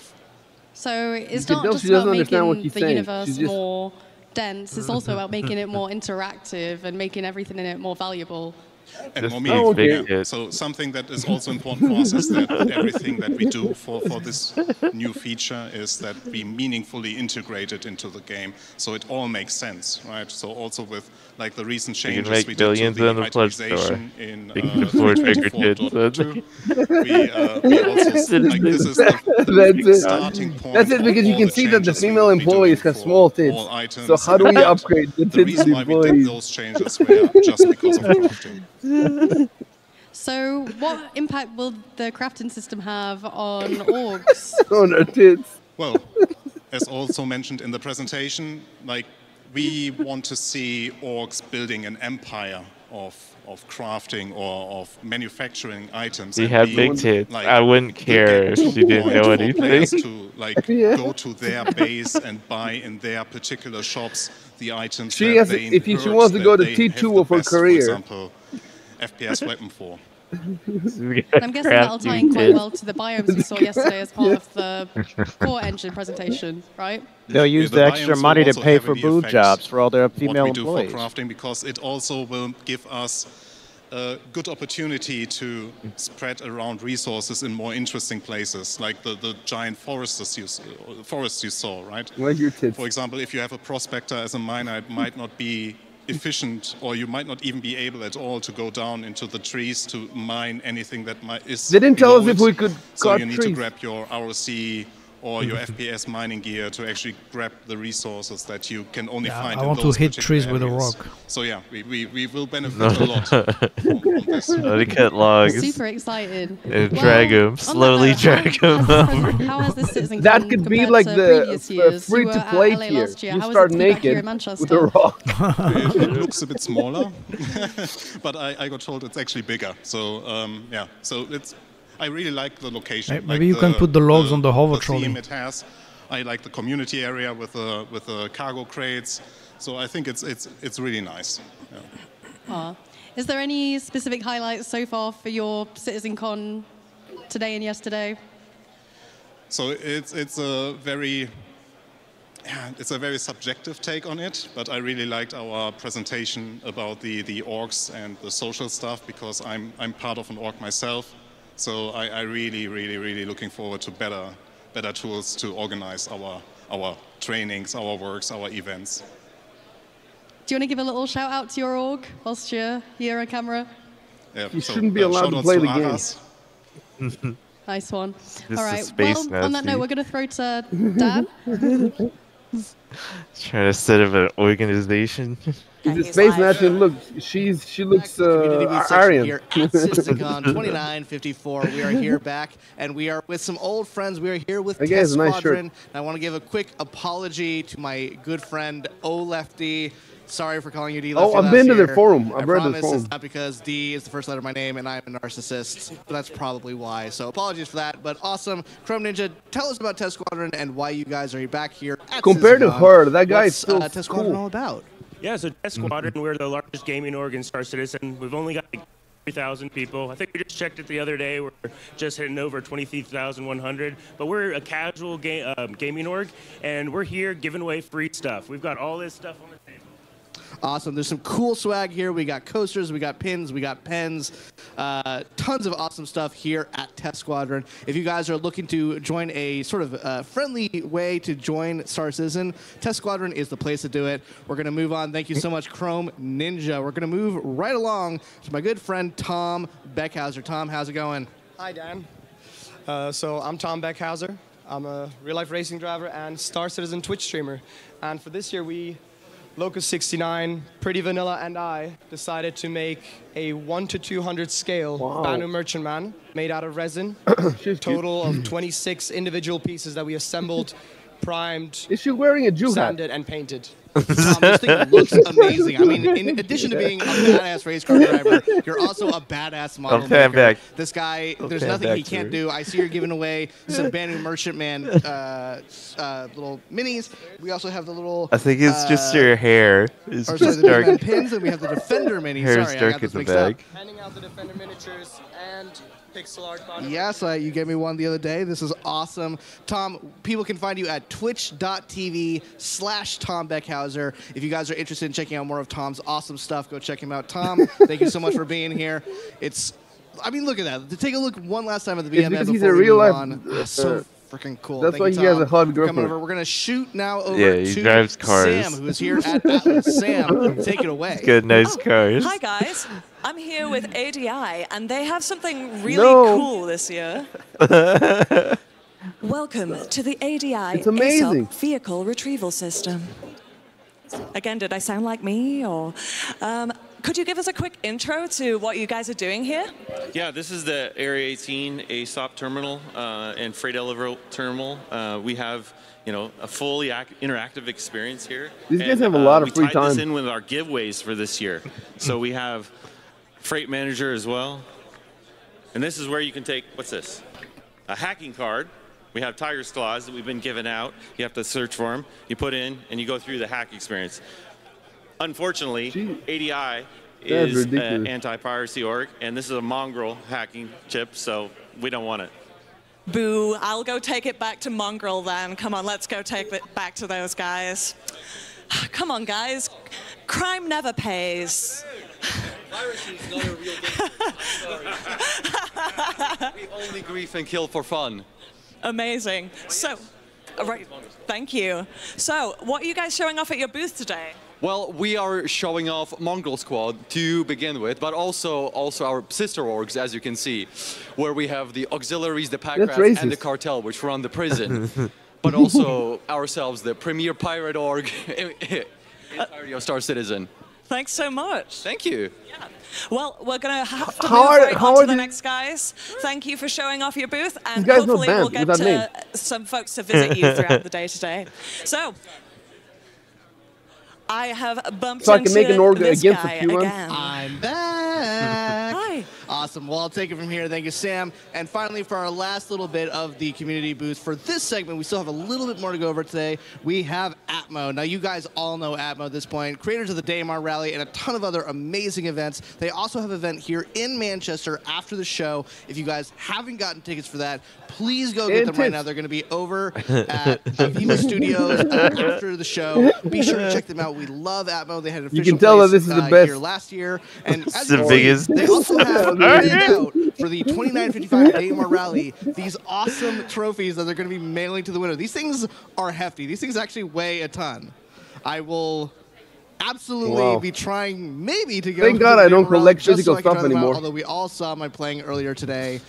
so maybe not. But you guys do some awesome work. Thank you guys for all you guys do at Atmo. We're excited to see your guys' event later tonight. Be sure to check out Enter Atmosphere at Aviva Studios later tonight if you're here in Manchester, or check it out on the stream.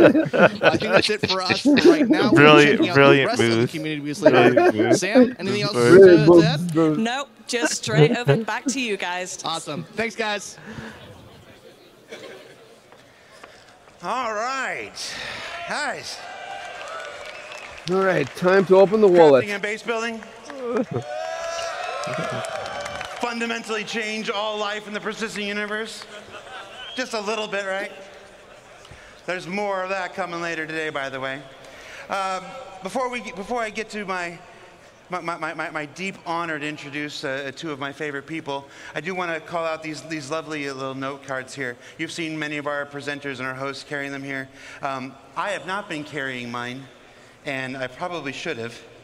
This one just says, "Don't run." This one says, "Thank Kat and Mandy, but also Tyler and Leah." Guys, can we get a round of applause for Tyler and Leah, please?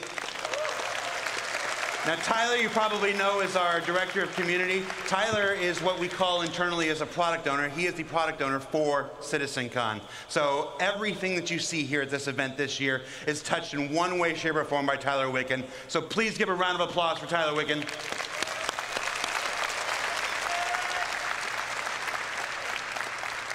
And because Tyler Wicken can't do anything by himself, Leah is the one who does most of the hard work. So Leah, who will never be on camera and who hates to be embarrassed, please give a round of applause for Leah, please.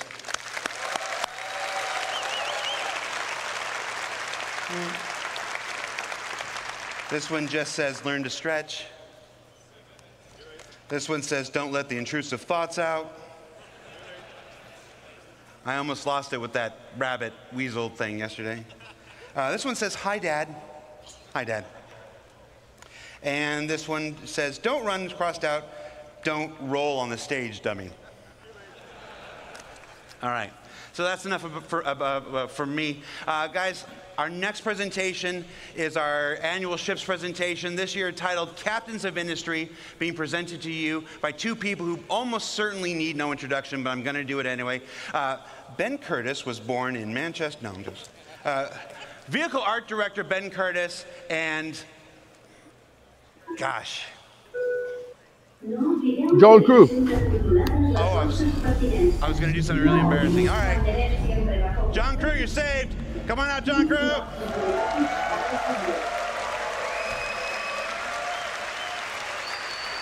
You're lucky they didn't wait. You're lucky they didn't wait. Cheers, Mom. Hi, everybody. It's good to see you all again. Love you too. Excited to be here. In case you don't know me and you weren't listening to Jared there, which I do quite a lot, my name's John Crew. I'm the vehicle director. My name's Ben Curtis. I'm the vehicle art director.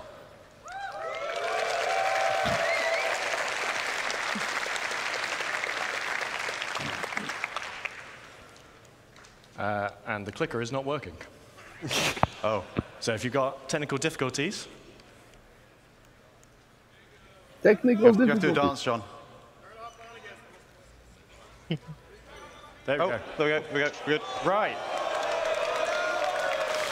So, today we're going to be talking about the vehicles Pioneer. to build your universe. And for A those new of you drawing of the Pioneer. that watched the previous presentation, which is A also new about JPEG. base building and crafting, you should be familiar with the construction grav cars.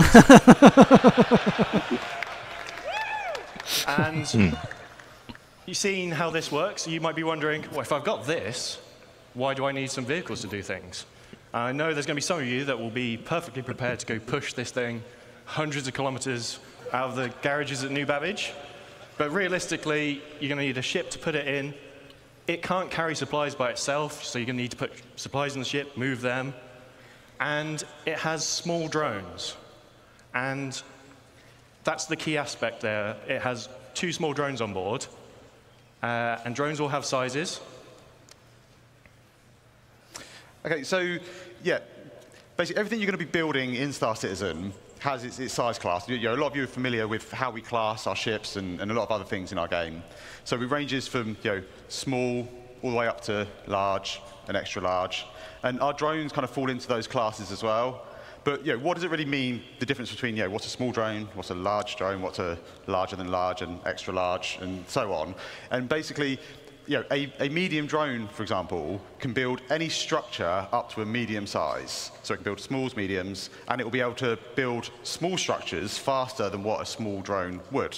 So the size makes difference depending on how big you want to go. But the drones also scale in numbers. In the one drone can only make one structure at a time. So the grav cart's got 2 drones on it, so it'll be able to create 2 small structures. But a medium, or if you've got a vehicle that carries multiple drones, you can craft a lot more structures, a lot bigger sizes, and that's kind of really the key to kind of like the upgrade path through the kind of drone sizes. So we've had a look at the small. So what's next? What do you want to build? A medium. So I know some of you have already seen it, but this is the CSV from Argo. So launching today is the very first ground vehicle from Argo, the construction support vehicle. Today. CSV. So this specialized chassis is developed to take on all the conditions on all our planets. It's a little rugged beast that really does just go everywhere. And if you're constructing a new settlement, there's 2 things you need. Punches you need above to its build weight it, class. You need supplies to supply the drones to build it. And that's why the CSV comes in 2 variants. So we have the CSV FM, which stands for Fabrication Module. So this has 2 medium drones on board. And we built it to fit in as many vehicles as we could practically get it to fit in. So it fits in vehicles from a Cutlass Black upwards. It's approximately, and everyone always asks me, what ship fits in what, and I lose track of it all the time. It's about the size of a Tumbril Cyclone. So if you can put a Cyclone in a vehicle, you can put one of these in it.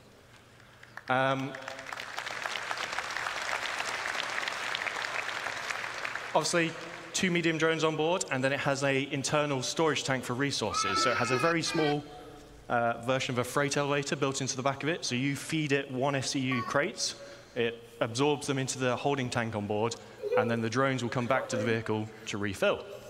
And it also has a size 0 serial generator on board for a bit of added protection. What happens when you run out of resources? This is where the CSV SM for supply model comes in. So the second CSV-based vehicle in the game, and this has a traditional 4 SCU cargo grid on the back. So 4 1 SCU boxes, 2 2 SCU boxes, 1 4 SCU box. Depending on what you buy, you can use this to bring it and move it around. So this is the perfect companion vehicle to the CSV FM. Said that. Shield generator as well. Moves about 28 meters a second. I cannot, my brain is fried. I can't remember what that is in miles per hour or kilometers per hour. And it is available right now to drive in SC Alpha 324.2. Available at playerc.csv.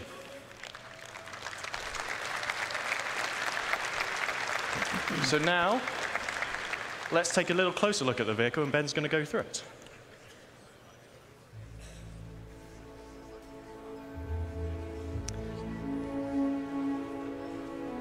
Okay, so what we're seeing here is the in-game version of the CSV. It's complete with its 4 SCU of cargo up on the rear.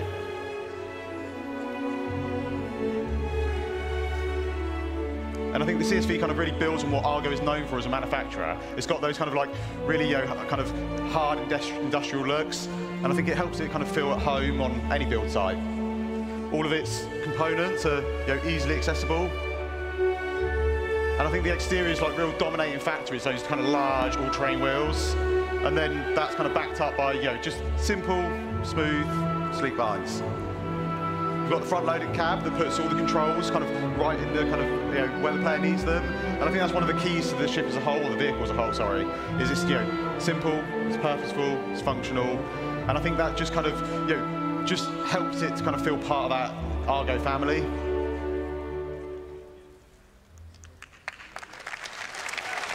But what if you want to go bigger? Bigger? Bigger. Okay. So, introducing the Starlancer family. So, yeah, the Starlancer is basically a whole new family of vehicles, from MISC, and these are covering a range of different roles. Today, we're going to be talking about the first three, which are the build, which kind of makes sense, and that basically is for all your large structural construction needs. We have the TAC, which is going to be for people that want a little bit more defensive or offensive excursions in our universe. And then we have the Max, which is a dedicated hauler, but it can still pack a bit of a punch. So we're going to take a bit of a closer look at all of them today. We're going to start off with the build. So this is the Starlancer build from the outside. The key thing to take away here Well, the CSV is $40. is you'll see it has the drone bays on each side, and then it has the drone resupply arms for allowing the drones to come back and resupply. Inside that room, you have the drone control center. So you have a single station inside, and this is where you control all your drones from, much like Luke showed you in the previous presentation. So there are 2 large drones held on each side of the room, so 4 large drones in total. And then there are 2 filler stations right at the front here, and these each hold 16 SEU of capacity, which can then go and load the internal resource tank to feed the drones. Drones that will then be deployed out of their little secret garages, and they go off and do what you've asked them to do. When they need to resupply, they will come back, sit on these arms, suck up their resources that they need, carry on their day. That's the really important thing here, is that all these base building vehicles have enough storage on board to supply your drones. Obviously, if you're going to build 1 million things on your base, you're going to run out. But we want you to be able to have these vehicles and have knowledge that you're not going to be doing endless cargo runs initially to build your foundation, your base. You'll be able to build your base and have storage on that eventually, but these all get you going in the short term. So let's have a quick go over the stats. It holds 4 large construction drones. It's 83 meters long, 52 meters wide, 15 tall. Saw lots of rumors and chatters that people thought this was Freelancer size. It is not. It is significantly larger than the Constellation and Corsair. It's almost 600i in size, so it is a big ship. 2 S4 guns for the pilots, 16 missiles, remote turrets, and then 128 SU of cargo capacity in the build specifically. But what if you don't want to build stuff? What if, like me, you just want to burn stuff and destroy stuff? So introducing the Starlancer attack. So like I say, this is designed to be a bit more aggression into the verse. So I think the first thing you're going to notice is the kind of the dual manned size 5 turrets. Now these give much better kind of broadside coverage from any of the other variants. And then on top, we also have like a dedicated hangar that has been specifically designed to fit a Mirai Fury inside. And I'm sure we will see plenty of other ships try to be fitted inside. Successfully yeah, or not. Yeah, we'll see. And I think John's going to run you through the interior now.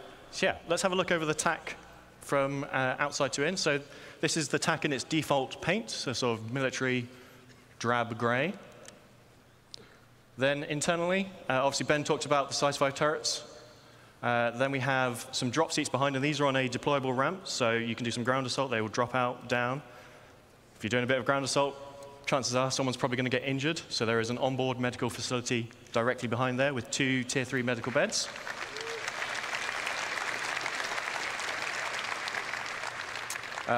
Upstairs, obviously, there's the Fury hangar. Behind that is engineering. And then forward of the hangar is the refactored habitation and mess hall area, which is specific to the TAC, just because there's so much other stuff crammed in there. We had to redo the upstairs of it, basically, to fit that in. And we'll go over the more normal layout shortly. OK, so yeah, to sum up, I think the TAC's obviously going to bring a lot more firepower from the other variants. Its shield's been boosted up to two size 3 shield generators. It's got the med bay with the Tier 3 med beds, drop seats, it's got the hangar, and it's still able to carry up to 96 STU of cargo. And you can secure yours today by going to play.se/Starlancer attack.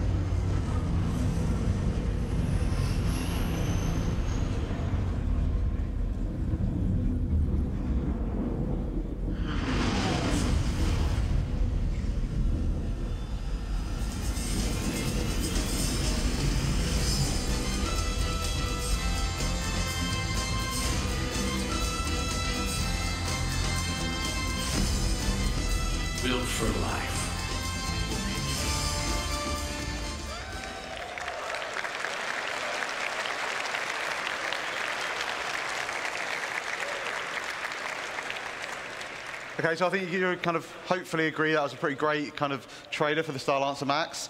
And as you can kind of see, we're just putting the finishing touches on that now. So yeah, we're just getting it all done, all ready for its launch at IAE. We will take a little bit of a closer look at it now.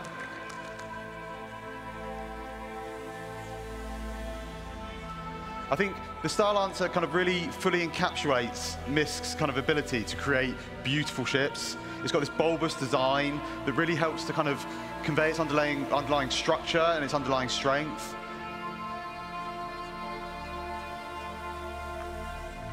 I think when the engineers were trying to kind of put this together, they were thinking about what's useful, what's great, and one of the things that we thought about was this deployable cargo grid that just brings the cargo down to the ground, makes it much easier for loading and unloading. And they also wanted to put the crew, they wanted to put what was important for them. So they've added a lot of windows out so the crew can see out into the verse, and it's one of the things that we know people like, is being able to have these kind of little windows out into space. And then above the kind of main habitation area, we've got these big skylights, and they just allow kind of like more natural light to cast down into the cruise area. For a bit more protection, you've got 8 size 3 missiles up front, and then a further 8 on top. And these are backed up by a set of size 4 remote turrets, both front and rear, that give good topside coverage. And then finally, when we get to the front, you'll see we have a further set of size 4 gimbal weapons. And again, these just kind of help to fill in those blind spots.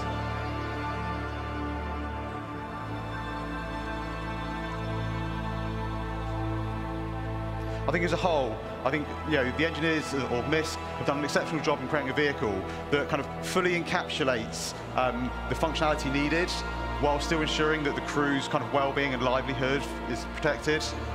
It's all in a package that kind of really dominates the sky, and I think it really shows off Misk's ability to deliver kind of quite beautiful ships.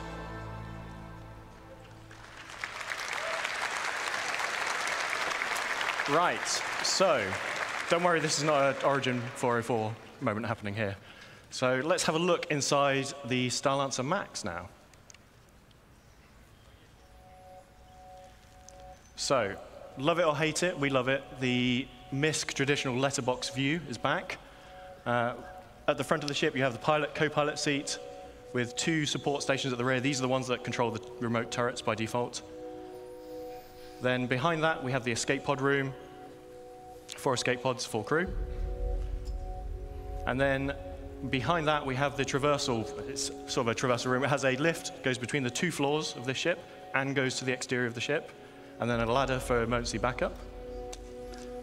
Behind that is the mess hall area, so nice shared communal space for you to relax with your crew. And then we move into the 4 individual crew rooms, each with double beds, so very luxurious for a spaceship, en suites for all. At the rear of this section, we have a further 2 lifts. These are just internal to go between the 2 decks of the ship. Then at the rear, we have the main engineering. So there are some components dotted around throughout the rest of the ship, but the bulk of your components and the engineering terminal are here at the rear of the ship. So that's upstairs. Let's go downstairs a little bit.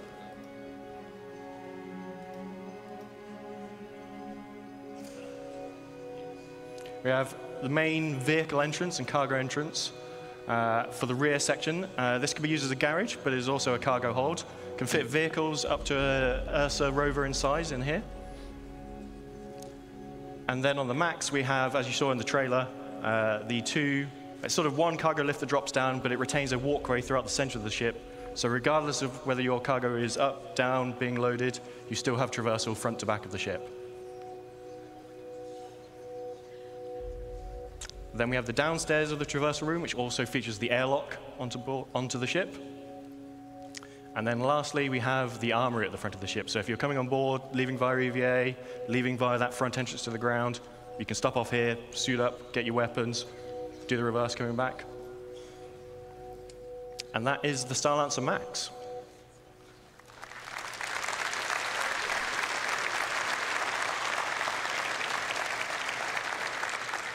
So we'll quickly recap the stats.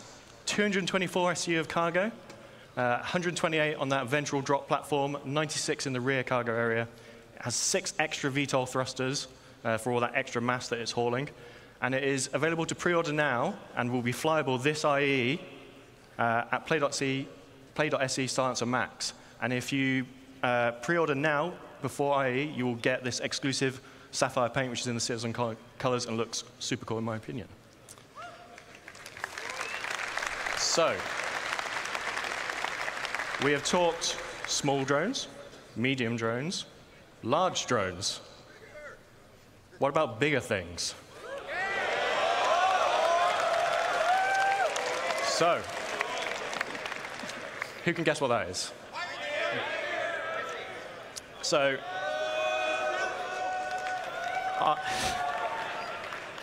I talked to you all quite some time ago about this in Germany, and this is obviously the original concept for the Pioneer.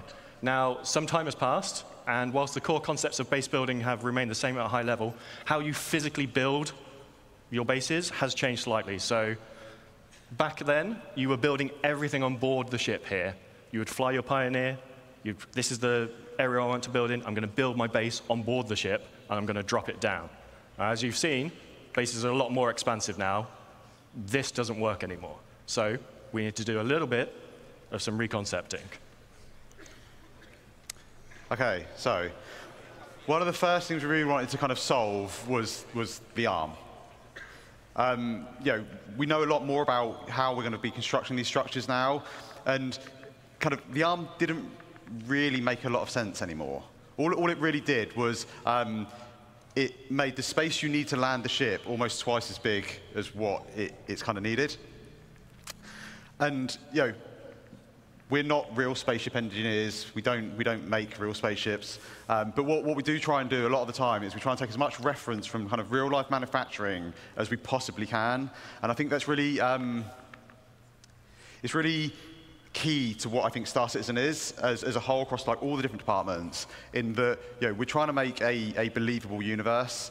And if you think about the arm, and whilst I can't deny it's a cool idea, I think really from a manufacturing point of view, all it really does is it adds a lot of complication and a lot of manufacturing costs onto what is already a very advanced, very large, very costly ship to make. So that was kind of like one of the kind of real first things we wanted to do. The second thing we wanted to look at was kind of have a little bit of a shift around of kind of like the egress points on the ship. The cargo position has moved, so we needed to kind of update that. We wanted to make sure that the landing pad made sense and had space to kind of come into the ship. And then we also needed a way of getting things out of the ship that we will be crafting. On top of that, we had a few other goals. Like I say, it needs to support all the updated kind of building mechanics. It needs to support all our current metrics, and I don't mean just character metrics. I mean all metrics, because we're going to be creating a lot of things inside this ship. We wanted it to kind of become a true self-sustained mobile base. We wanted it to kind of be kind of like the cornerstone of your crafting and construction ventures. And to do that, we needed to add a few extra kind of onboard facilities. So a med bay, like I say, the crafting area, the ability to refine or extract and refine materials. So let's have a quick look over the updated interior of the Pioneer. So at the back of the ship, we have the classic bridge, looks out over the expanse of the ship. And then top and bottom of that in this image, we have the escape pod rooms. And then leading off those is the access to the manned turrets that remain. Then going downstairs, we have the cargo area at the top. Doesn't look like a lot. That's 1,000 SEU of cargo now in that space.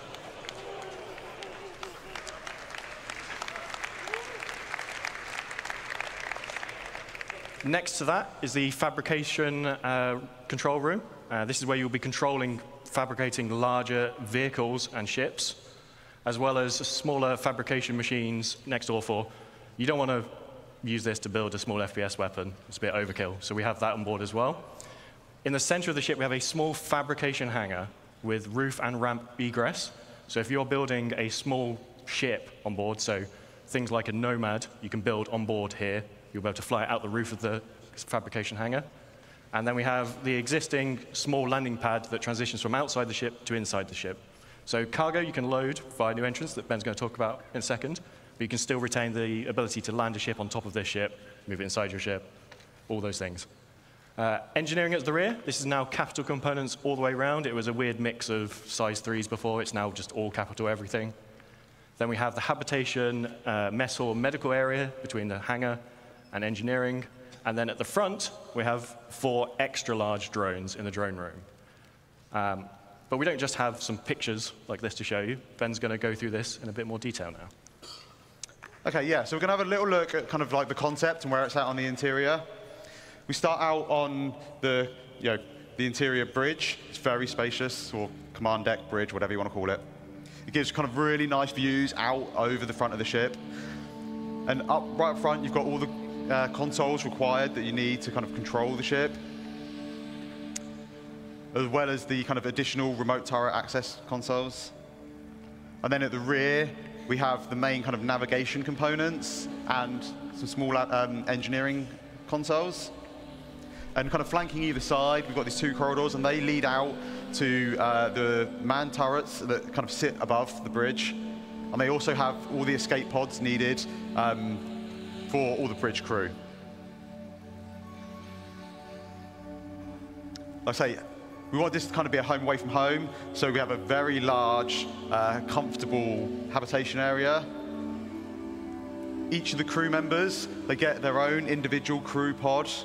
And one of the nice things about this is these actually open up, and they allow kind of each crew member to kind of decide like how much privacy they actually want. This is the crafting area. We've got the 4 kind of crafting machines.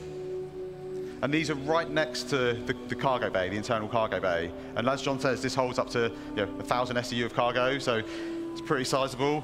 To make it a little bit easier, it's got its own dedicated cargo lift at the back that, again, just simplifies that kind of getting cargo in and out of the vehicle.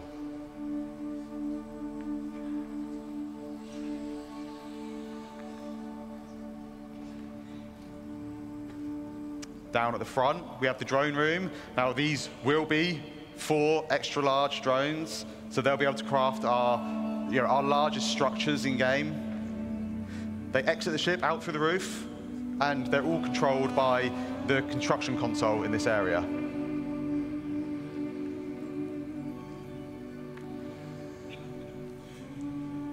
And finally, we're just going to take a quick look at the crafting area on the ship. So you can see here we've got these blast shields down that kind of protect the crew in this area from what's going on inside.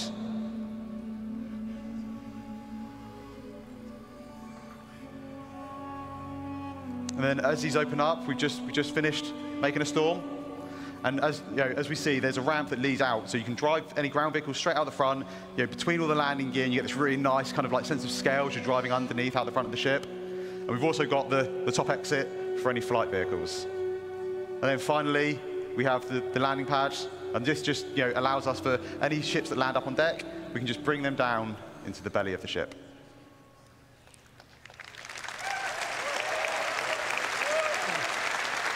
So that's the Pioneer. It's had quite the glow up over the years. Holds 4 extra large drones. And if you're interested in finding out what extra large drones can build, I highly recommend sticking around for the next presentation. It's about 20% bigger. I know the jokes, we always make ships bigger, but to fit all that in, it needed it. It can craft small ships and vehicles. And one thing we didn't show in that video is the landing gear actually have integrated ground resource extractors in. So when you find your plot, you land your ship, and you can start extracting the resources from it.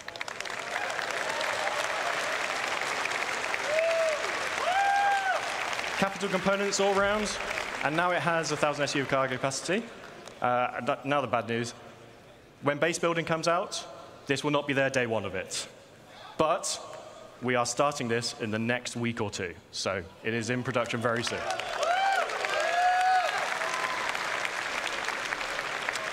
So,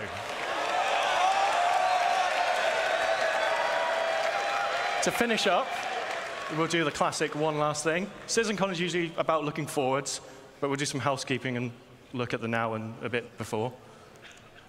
So, oh, sorry, this is Ben. Yeah, so you remember last year, we teased these 10 vehicle silhouettes. Now, these were vehicles that we were planning on working on this year, and we've not quite delivered all of them yet this year. But we did come quite close. So far we've delivered 6. We've delivered the Pulse, the X1, the Medvac, the Argo and PUV 1T, the RSI Zeus, and the rework on the Retaliator. Oh, but what about the rest? Sorry. So, all but one of these will be released before the end of the year. So the Legionnaire is the one that's going to miss out. And that's because we want to align it with hacking gameplay. But the rest will be here before the end of the year. So, Crusader Intrepid, Mirai Guardian, and the Polaris. So,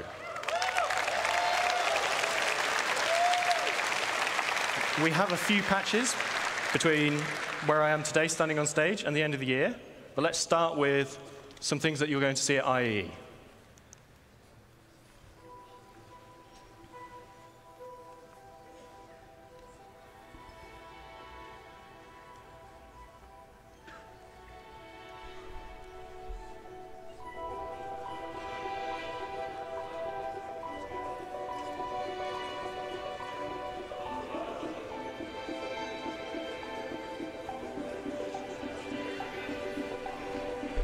Wait, is that a medical terrapin?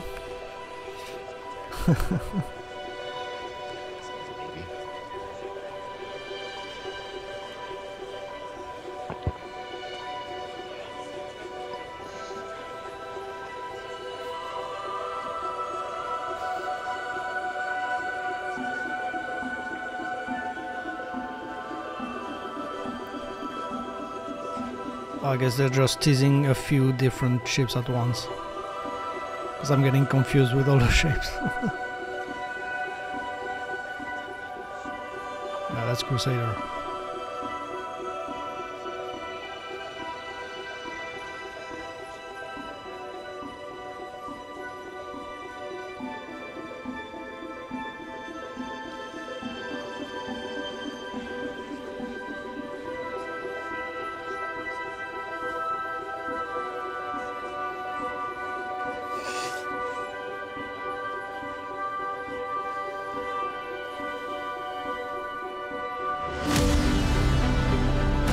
Polaris.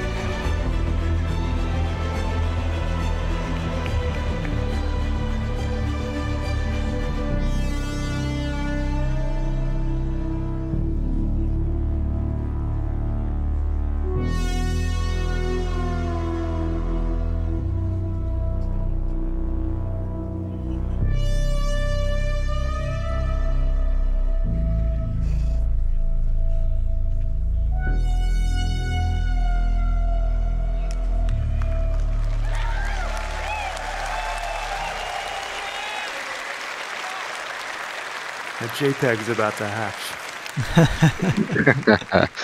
It's about to become a GIF. Okay, so on top of those ships we've talked about, we also worked on a number of other ships this year. So we're just going to quickly go through them before we get on to what we're doing next. So we delivered the Sulen, the Storm, the Cutter Rambler, the F7A and F7C Mark IIs. So I always get tongue twisted with these. And the F7A Mark Is. They also did the Santok EI, the Sabre Firebird, the Peregrine, and then most recently, the Argo Atlas. So, like last year, where we did a little tease, can't just leave without teasing a little bit more. So, Kraken. let's have a quick look at just some, emphasis on some, of the vehicles that we're working on in the next 12 months.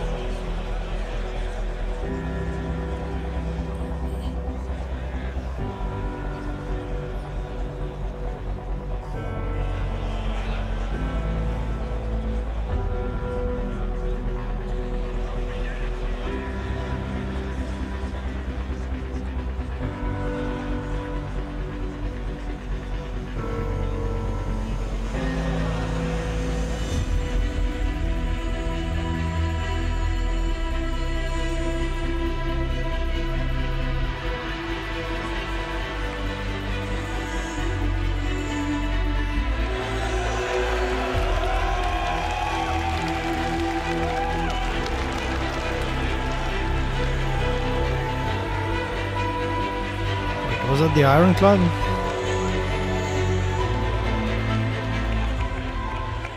Oosh, I don't know.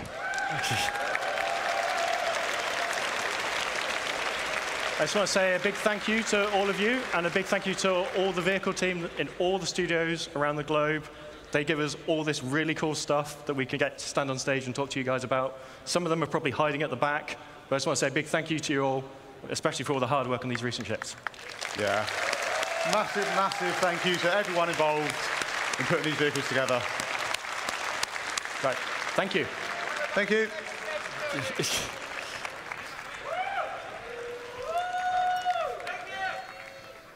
I want to say the last one was a Nautilus. I swear some of those but I don't silhouettes know. looked a little familiar. Let's give it up one more time for the vehicle team. Let's hear it for the vehicle team, everybody. Woo!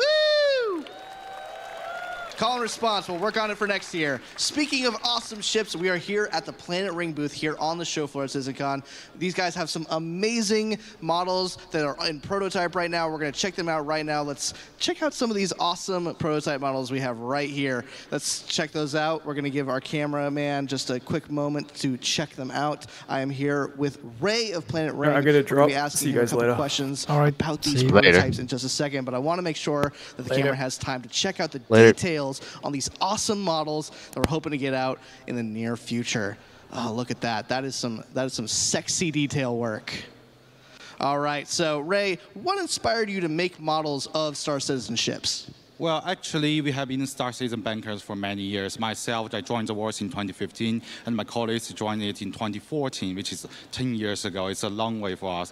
And we've been specialized in sci-fi models. We have been collaborating with other famous IPs like the films, especially the sci-fi films and animations and games. So we are excited to be here as a partner of CIG to bring the citizens in the world with a beautiful ship in affordable price. Yeah. Amazing. So how Yep. long Yep. does each model So my laptop take for dropped you guys out, to and make? Well, I don't we've know been what working happened. I've for never 7 seen months this for thing now, happen, and I but just had to our reboot. prototype now is And still I missed a early lot. I stage missed a of lot what we are about going what to to do in begin the later. future. So it's roughly What like point did I? 5, You know 6 where I months missed? for Okay, I'll tell you now. where I missed.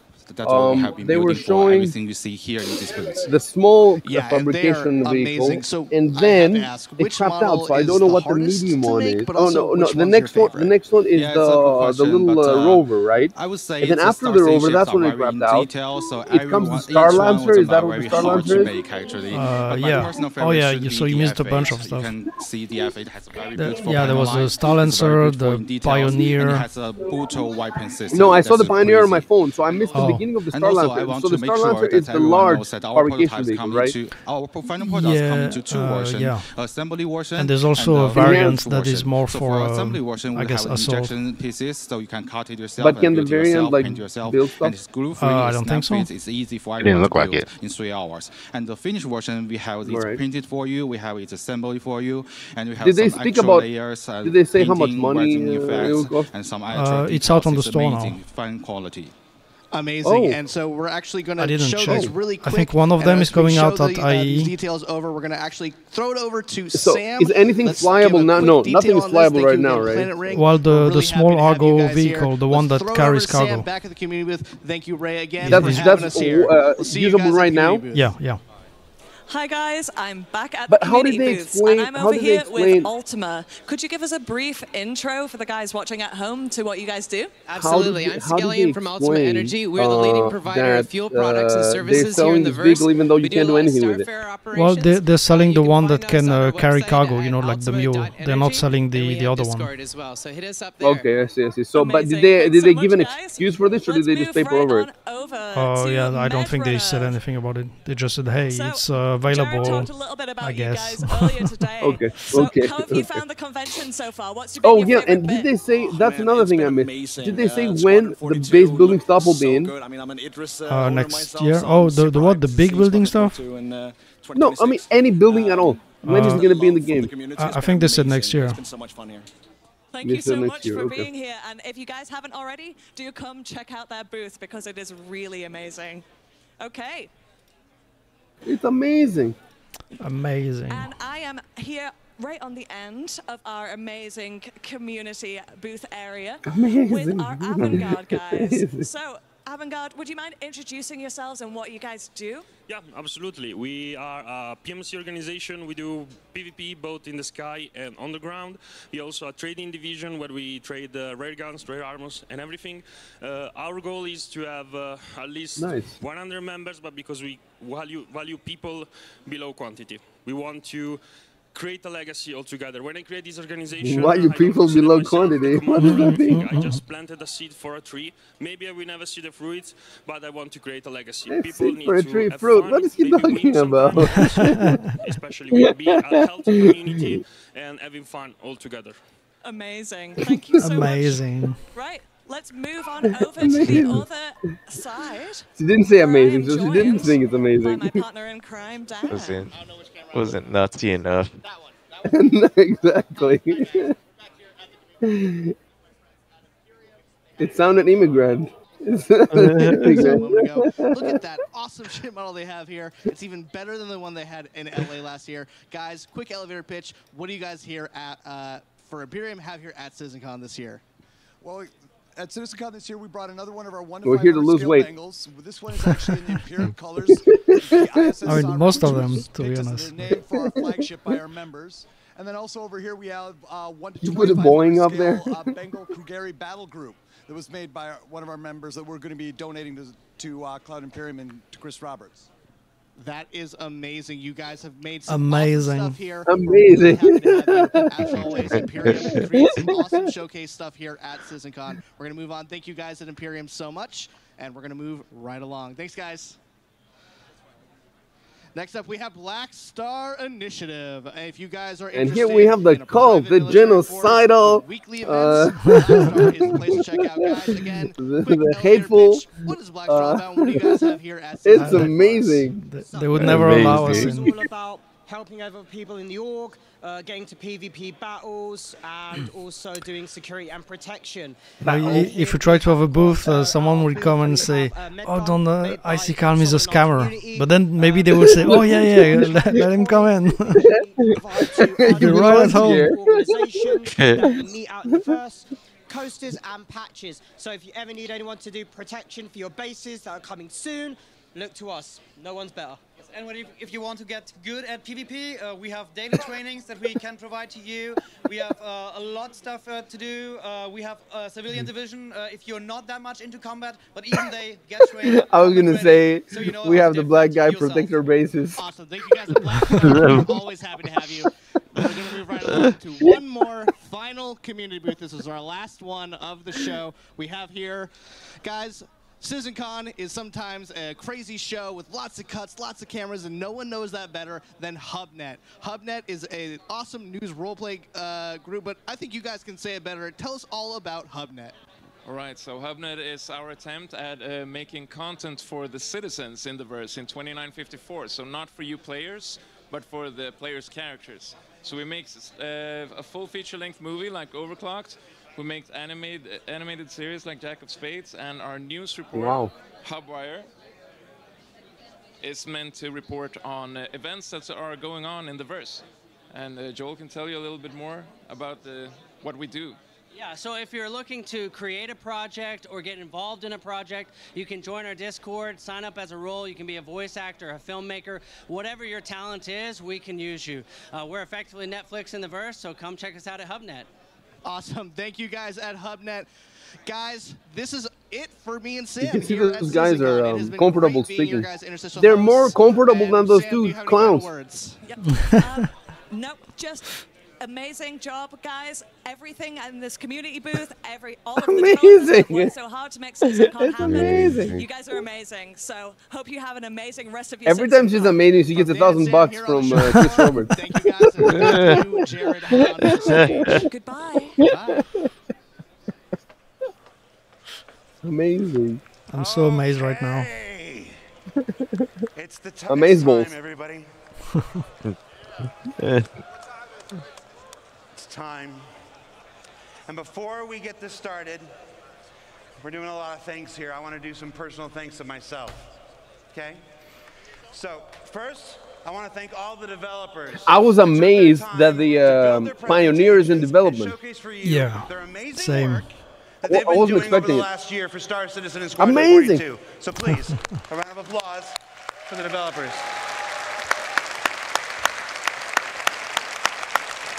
It is not easy to stand on this stage in front of 4,000 people, in front of tens of thousands of people not at easy home, being cheesy. and the hundreds of thousands who will clip And this ask you to open and your wallet. replay it and cut it into other content videos for years and years to come. So thank you so much. I want to do a couple individual call-outs, though, because it's important to me, and I'm on stage right now, and you're a captive audience.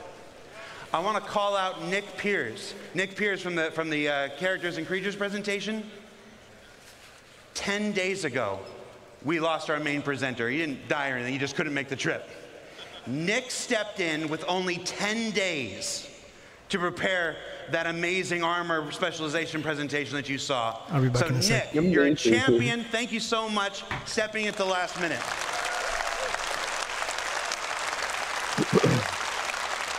Benoit and Ian. Benoit and Ian took the reins and delivered multiple presentations this year. You may only see them talking in this presentation or this presentation. You're going to see Ian in this one here, like this. But their work behind the scenes, getting all of these presentations up to the standard that they're required, was amazing this year. So Benoit and Ian, you don't have to clap for this one. This is just for me. Thank you so much, Benoit and Ian. All right, you can clap. That's fine. You might have noticed we went on ISC hiatus a couple weeks ago.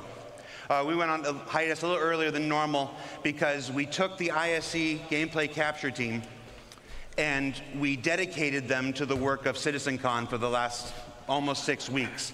Every year at CitizenCon, the devs spend their time creating their footage for you, their showcases for you, and many of them still did.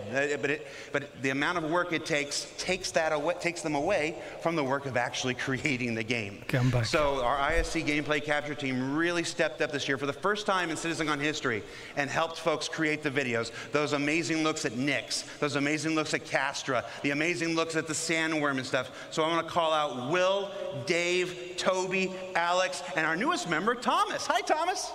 Thank you so much, guys.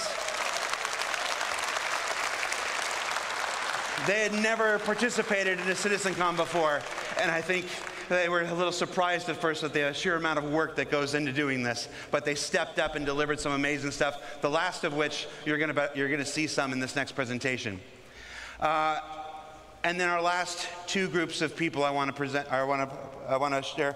Are they back there? Wave if you're back there. You guys ready? I can't see anything. All right, I hope. I'm vamping a little bit until Rich Tyra gets into place. I could hide it from you, but I'm not. So the last groups of people I want to thank. Well, let me tell you a story real quick.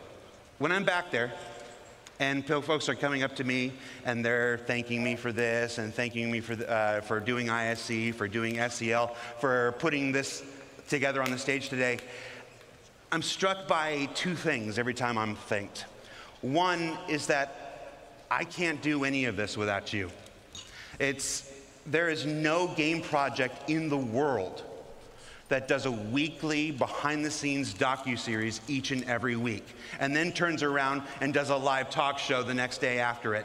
And that's only made possible because you guys keep tuning in, you guys keep watching, you guys keep supporting, you guys keep making relatively positive comments about me. I don't think I'm ever going to shave my face again. But it's all right. I just wanted to see what I looked like. You know, I'm like, oh, that's what you look like. All right, I agree with the people. Let's bring it back. And then last but not least, there is one person who makes it possible for me to do everything that I've done here. I've been here for 10 years. I've produced 7 CitizenCons. I've produced 3 Gamescoms, a PAX or 2, and a couple digital stuff, and of course ISC and SEL every single week. And really, after your support, the only reason I get to do this week in and week out and have these big moments like this is because of the same guy who makes it possible for all of us to do our jobs. So I'd like to thank, where's the camera? There you go. I'd like to thank Chris Roberts. Chris, thank you. Thank you for not thinking Sandy was crazy when she hired me. Thank you for saying yes to so many things I want to do, and for not saying no or getting angry when I don't ask. So thank you so much. I do operate a lot on a let's just do it and see if I get in trouble afterwards thing. So is that Chris there? Are you ready? All right. So with that, yes, he's angry now. All right. So without further ado, let's get to our final presentation of the night. The Star is My Destination. Introduced to you by the one and only Chris Roberts.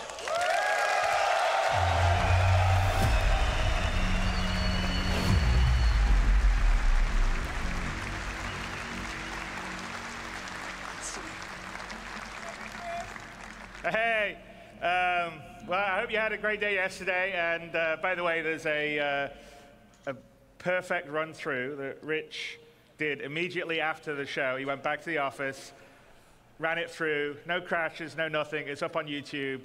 And by the way, that's a dedication of Rich. He's like, okay, I'm going to get it done properly, and he did it. And it looks great, and it doesn't have any screen tearing, because there was some screen tearing. There was a technical glitch in the setup yesterday. So anyway, watch that. And if you're doing comparisons to the old stuff, compare with that video, not from the stream. But anyway, I hope you guys liked this morning. There was the base building, and the crafting, and the ships, you'll be able to do it. I mean, for me, the ability to sort of create your own place somewhere in the verse, find the perfect spot for you to make your home or harvest resources, it totally changes the dynamic of what the game will be in terms of exploration and people spreading out, and I think putting roots down in the verse. So I can't wait till we get that in there. I mean, that's one of the things that makes me incredibly excited, because I think it will just add so much to a living, breathing universe. But that is a perfect example of Star Citizen, how it's grown over the last 12 years, because we definitely did not have that on the initial Kickstarter or the pitches that we were doing. And, you know, Star Citizen is a living game. I mean, we're constantly always adding content and features and tech. As you can see, we're constantly upgrading, you know, what we're doing on the graphics side, making it better and always improving it. And even after we would consider it a released or a shipped game, not an alpha game, we will still be doing that. So it's just, it will be a living game. We'll never do Star Citizen 2.0. It will always be sort of Star Citizen that will continue to grow. It won't be like, oh, we're going to do Destiny 2 after Destiny 1. It will just be a living, growing product. Same for. Well, I don't mean that. I don't mean that as a knock at them. I just mean that in today's world, you constantly. It's interesting that he mentions, you know, other companies, because other companies don't do that. They don't mention them. The big question really is, at what point would we, at CIG, what point would I, what point would the rest of the team consider Star Citizen ready for everybody? Not just you guys out here who are beautiful, wonderful, what's up? Early adopters, willing to put up with bugs, jankiness, you know, not a great new player experience. We know all those things are things that we want to fix and improve, and we want a game that everyone can just get into at the beginning, understand it, have fun. Cash grabs. You know, pulls you into it, and then has a huge amount of depth. So Scam. The question is, what is that? Scam And that is what we call Star Citizen 1.0. It's something that we've been talking and looking and designing and thinking a lot about over the past X number of years. How many yachts can I get from the scam? You know what? What we should do is, I think half our sort of initial stuff is from a long time ago that you've seen, and then occasionally we'll talk about things we're doing in, you know, Inside Star Citizens or SE Lives. But we're like, okay, let's tell everyone the marker. This is what it is, Star Citizen 1.0. When we hit this, this is what we consider we're ready to go wide. You know, everybody in the world can get in and play it, whether you're hardcore or casual, have fun, play in the verse. Full-on porn. Have a great time. And so that is what we're going to tell you Hardcore today, procreation is what we consider mechanics. Star Citizen 1.0. Big metaverse porn. That's where the slave cells come in. Grow and build and add things. You've got to wait for the fishing is not on Since there are no females playing this game, you will have to hunt them in the world. There will be NPCs. Sure it will be. Make sex dungeons. Paint on the radiator. But that is the example. We're going to tell you what the marker is. And, you know, to do that, Actually missed what you just Rich did. Tyra, who's our senior game director, is going to come out with a few of our other directors, and we'll lead you through what 1.0 will be. So, without further ado, Rich Tyra. How many directors do you have? All right, Rich. Don't Did you crash. say Squadron 42 is coming out after 1.0? Hello, CitizenCon. No. It's going out in my name is 2026. Rich Tyra, and I'm the Senior Game Director for Star Citizen and Squadron 42. Now, I've been at Cloud Imperium for many years, and I've read many, many Spectrum and Reddit posts. And one consistent question I always see is, what type of game is Star Citizen? And I've read many, many answers. It's a PvE game. You can see how comfortable the guy is. What about non-combat? Ultimately, it's all three. 3 types of players, 1 universe. So how do we connect those players to create a cohesive game, and not just a set of features bolted together? And it comes back to that elegant, simple question. What type of game is Star Citizen? Well, today, we're going to find out. Okay, so before we get stuck into Star Citizen I'm going to call 1.0, icycalm on the stage. I think Who I need will to explain. clarify. Firstly, what about 4.0? Where does that fit in? Well, 4.0 is the patch that contains server meshing and pyro. And fundamentally, it's an alpha development patch, which means it's adding further tech, features, and content to our alpha version of the game. Today, though, is beyond 4.0, all the way to 1.0. And the big difference is that 1.0 is the full release of the game. OK, so what does that mean? How will it be different to a normal patch? Well, firstly, let's look at the 1. The 1 means we're committing to higher base performance and minimal bugs. No longer will we reference that the game is in development. This will be a fully released and polished experience. It means fully rounded gameplay loops, from new player experience. The 0 is an to extra story 0 missions in Chris and Roberts' end-game bank account. content. And crucially, it means no more resets between patches. It's a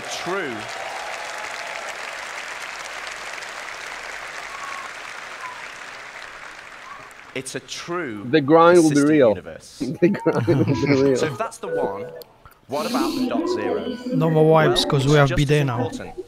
It means we're still committed to continued development, with new content and features being planned post 1.0.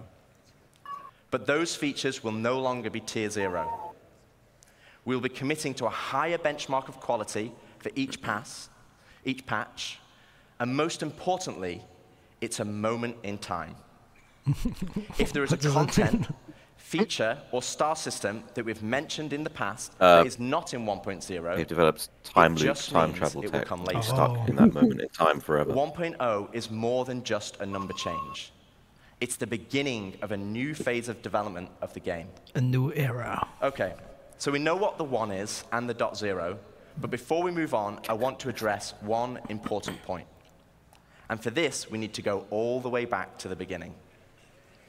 Here we are, the Kickstarter. As a backer myself, it brings back memories. Is anybody here who was in the reminds me we Kickstarter? had a lot of who stretch pledged? No.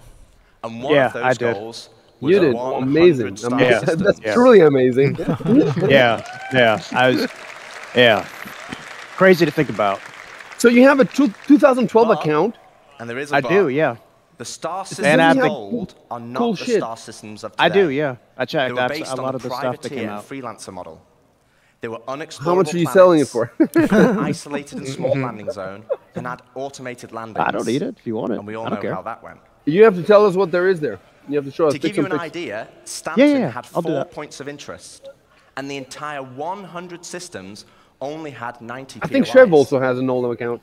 Compare that no. to Stanton today, and we have Chev, not you. Oh, Chev, yeah, 1,626 points of interest. And that is going to be dwarfed once we start using the Starchitect tool you saw yesterday.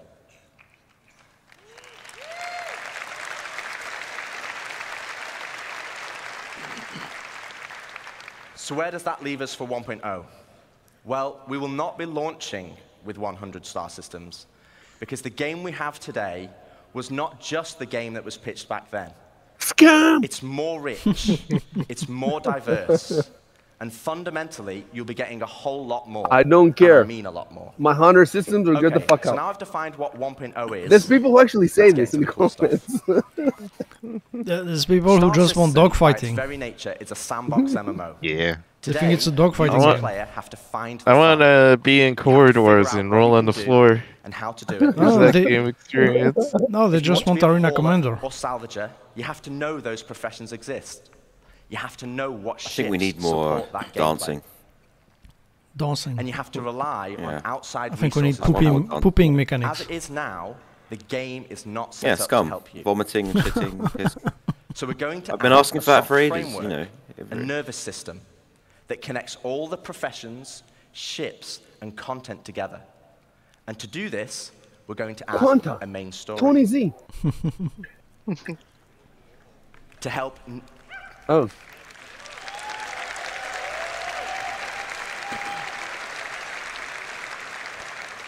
A cinematic experience. to help new and existing players, to help discover all the exciting features and content we have, to take them on a journey of discovery of what the game has to offer. This story will become the spine of the universe and help onboard players with understanding how to play the game and understand what's available to them. This story will also introduce each of our guilds and what professions we have to offer. First quest, Like kill the 10 United copiums. Resource Workers, our core industrial guild, which supports 2 of our main professions, mining and salvaging.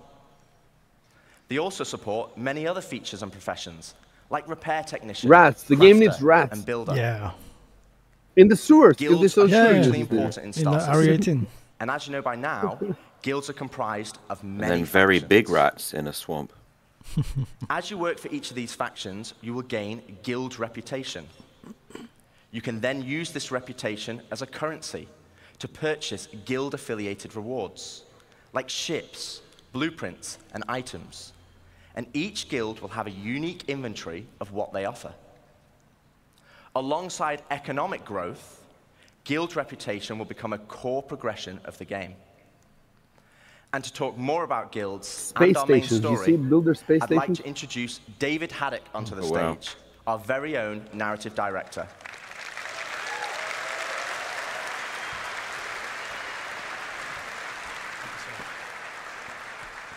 Thank you, Rich. Hello, CitizenCon. The narrative guys have the best job. They just write text. Awesome. So yes, 1.0 is very exciting. And they say I'm a developer. They say I'm a developer. They're just writing finally text. inject a massive amount of the narrative ID guys. into the game. But we're looking to do that in several of ways. Now, Rich introduced the main story, so let's get into it. What exactly is that? First, it's a narrative experience. This will be a crafted story through the star systems and professions of the Star Citizen universe. You're fighting for taking trans players on an rights. exciting adventure that will finally kick off a growing tension between Earth and Terra. Yeah. It will be NPC driven.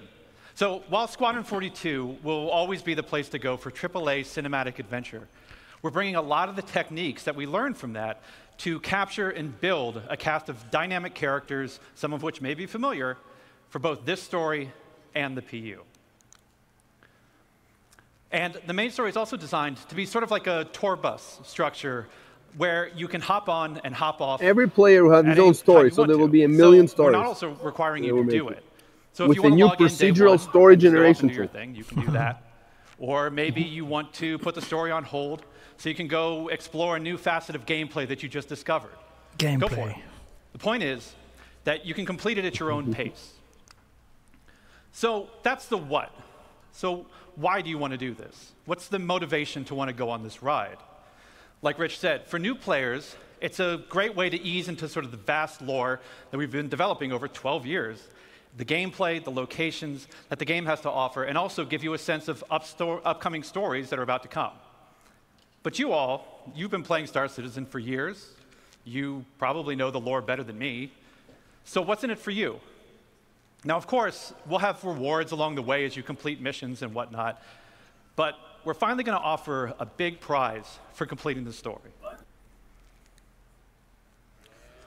Citizenship. Okay, Chris Roberts has bought an island and he's starting his own country. So, many of you already know this, but for the uninitiated, in the UEE, there are citizens and there are civilians. Citizens are members of the population who have demonstrated a commitment to bettering the empire, and as such are given benefits that civilians just don't have. Now, what those differences have been debated in the community over years. 1.0, we're finally going to answer that debate. I won't get into the full list of benefits that we're going to offer, but can reveal that one of them will be around land ownership. Citizens will be able to purchase land anywhere in the UAE and enjoy the security that comes with it. But civilians you can have will slaves. have a couple of restrictions as to which systems and which planets they can buy on. You can rape. So that's the why. So where is this adventure going to take you? Well, that's how procreation happens. That's how you make include 5-star systems. This story is going to weave you through all of them, but where exactly are you going to go? It's linked to the taming mechanics. First you rape. Stanton, which needs very little introduction. I'm sure you're all very intimately familiar with these 4 corporate-run worlds. But since I do lore, I figure I could take the next hour and just walk through each one of these. But I'm kidding. We've also got Pyro, Land of the Lawless. A volatile star at the center of the system is the perfect metaphor for the constant struggle between the gangs and survivors trying to hack out an existence here. If you saw Ian's location presentation yesterday, then you know that he reintroduced Nick's system. There's another unclaimed system that's currently home to the People's Alliance, a wannabe independent government formed during the Messer era, but now struggling with the burdens of governance, a growing outlaw presence, and a new threat on their doorstep from Vandal raids. Ian also made another big announcement of our 4th system, Castra. Situated along the former Perry line, this was a key strategic system to launch an attack if the Cold War between the humans and the Xi'an ever escalated. So that's 4. Do you guys want to know 5?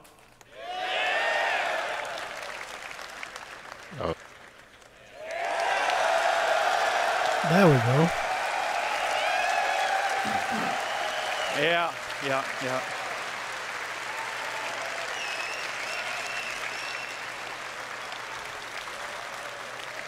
We're finally doing it. Considered by many to be the new jewel of the Empire, Terra has been a shining star against the more imperialistic tendencies of Earth, even in the darkest days of the Messer regime.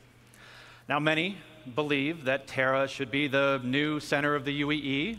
I don't know how you all feel about that. Yeah, a lot of division. But that's our starting 5. Each system and each planet will be featuring the massive level of outposts, POIs, stations, biomes, and exploration options that we've been perfecting with Stanton and Pyro, and you've been seeing in some of the other presentations this weekend. But we're adding one more level. We're also going to be adding location stories. Now, these will be short, NPC-driven missions sprinkled across our landing zones and cities that will exist outside of the main story, but will help provide an additional bit of lore and character to the location that they take place in. So, that's our main story. Let's talk more about the guilds that Rich mentioned. First, a quick recap. Guilds act as a governing body for clusters of professions and factions with a reputation and progression system that will offer rewards the more you work for them. And I want to call out 2 things. One, I'm not going to have time to dive into all of the missions that you're going to see on this board, but just know that every mission type is either in the 1.0 roadmap or already in production. And second, we're also looking to move missions away from the mobiGlas whenever possible. Sure, it will always be an easy way for us to get additional game content in, but we want you talking with people. So to aid that, we're going to be adding characters to represent the factions that you'll be working for that will help sell their personality. Now, some, they'll still interact with you via the written word, but some will call and check in on your performance. And others, you may have to meet in person from time to time. So, let's walk through them. Here we have the first guild that Rich showed, the United Resource Workers. Whether you're eager to earn credits, mining valuable resources from remote corners of the universe, sifting through detritus to try and salvage some valuable components, or even just acting as a technician, you'll find plenty to do with employers like Shubin Interstellar, United Wayfarers Club, and more. Next, you have one of the oldest unions in the UEE, the Interstellar Transport Guild. This will be the go-to place for everybody looking to make their fortune hauling and trading. Some of the factions that many of you already work for now, such as Ling Family Hauling, Redwind, and FTL. And we're going to be adding something special for the daredevils out there, the Imperial Sports Federation. Huh. Parkour. Death Race. Oh, Arena Commander. So aside from the usual racetracks that are Enough both legitimate arena. and illegitimate, we're actually going to be leveraging some of our existing mechanics to build new sports and provide an outlet for all you Murray Cup enthusiasts, cargo Olympians, and competitors to see just who's the best out there. For those who dream of exploring, I'm sure we have a couple here. Okay, so capturing is going to be in. Nice. We have the Academy of Sciences that was brought up yesterday in the social presentation, if you saw that. This is a science guild that will include factions like the Imperial Cartography Center, who will task you with a variety of missions to better understand our universe, such as sending you into a nebula, the International deep Criminal scans, Court, or finally seeing what's at the bottom be of a that planetary crafter. canyon. We're going to have a new faction called High Point Wilderness Specialists, who will offer missions associated with the various fauna that we're starting to get into the game, from population control missions to harvesting specific resources for research. Population Now, control. I we like have people who like to that. do combat, but our combat guilds were doing something a little different. Now, previous to this, these are all of our profession guilds. But for our combat guilds, they operate a little differently. See, these two are diametrically opposed to each other. Who are guilds? So once you pledge allegiance to one, the other marks you as an enemy. On the lawful side, we have the Mercenary Guild. Once you pledge allegiance to one, means you have to get a second account. Security, the Bounty Hunters Guild, and even some military contractors. Well, I would guess at some point, So, you can whether have you're multiple game packages on the putting same together a account, team of right? specialists to go assault a ground That's- base, Yeah, they mentioned multiple hunting down an characters, elusive right? criminal, or putting together a recon run to drum up some intel. Mercenary Guilds got you covered. On the flip side, we have the Council. Now, this is a shadowy group comprised of representatives from various gangs, syndicates, and outlaws who mandate criminal activity throughout the verse. You'll be able to throw in with rough-and-tumble gangs like the Headhunters and the Dead Saints, or work your way up to join highline criminal syndicates like the Atonis or the Drop Kings. But remember, Capture the VIP. underworld Cool. is a dangerous place run by greed and power. So Racist mercenary guild thing. reps might not be the only people you have to worry about. As the Can syndicates I are be a always professional looking for loyal racist? soldiers who will hurt their competition and tip the scales of power in their favor. So as you can see, there's going to be a universe of exciting storytelling opportunities for you to undertake in 1.0. But one more thing. We're also going to revitalize our social behavior Industrial athlete. to make the populations not only feel more alive and reactive and off chairs, but better reflect the tone and flavor of the areas that they're inhabiting. We want to see the people of Parkour Loreville athlete. That's slowly interesting. trudging through the streets, overburdened by the ruthless contracts, just as much as we want to see the tourists of Orison gleefully moving from attraction to attraction. And all of this is what's going to make Star Citizen be the experience about pro we're set out to boxing? make. A diverse universe with a rich tapestry of stories, characters, and experiences for you to live in. So this is To talk supposed to more come about how all before this feeds back 2030? into player progression, I'm going to turn it back over to Rich Tyra. 2 years. In 2 years, it'll be ready. Thanks, Dave. Smashed it.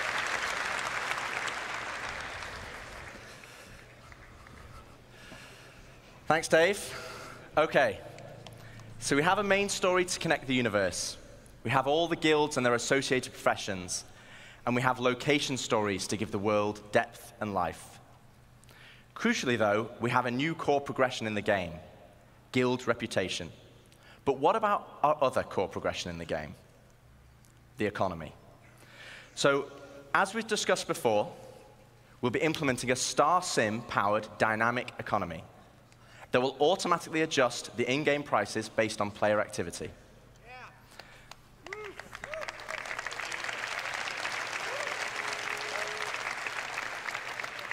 But for credits to actually matter, though, we need to have Credit an to flow economy in and where out, credits into flow our out bank accounts as and well out as of your in. bank account. This means transactions such as repairing, refueling, and restocking need to have value. If everything is too cheap and the money coming into the economy is too great, we'll have massive inflation. And this is where taxes and insurance come in. So you need to print more money. Then you have price control. Then you price control. We need communism. This is the Kamala conference. Or as part of Death of the Spaceman, and security tax for your base that will cover the cost of planetary shield tech. Of paintary. Insurance, on the other hand, will be split between medical insurance, which covers your hospital imprints, and probably the most important one of all, ship insurance. Oh, okay. Now, as we have Death of a Spaceman, we have LTI. We also need Death of a Spaceship. Yeah, but LTI only Losing your covers ship the should base be hull, significant. not the components Right now, and for all example, the other stuff. over 90% of all claims in the verse are for ships that have not been destroyed.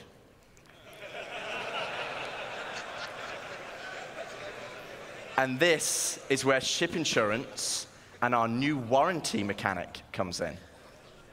First up, we'll have 3 tiers of insurance. What? With level 1 being chassis insurance. Level 2, chassis and component insurance. Okay. And level 3, chassis, component, and decorations insurance.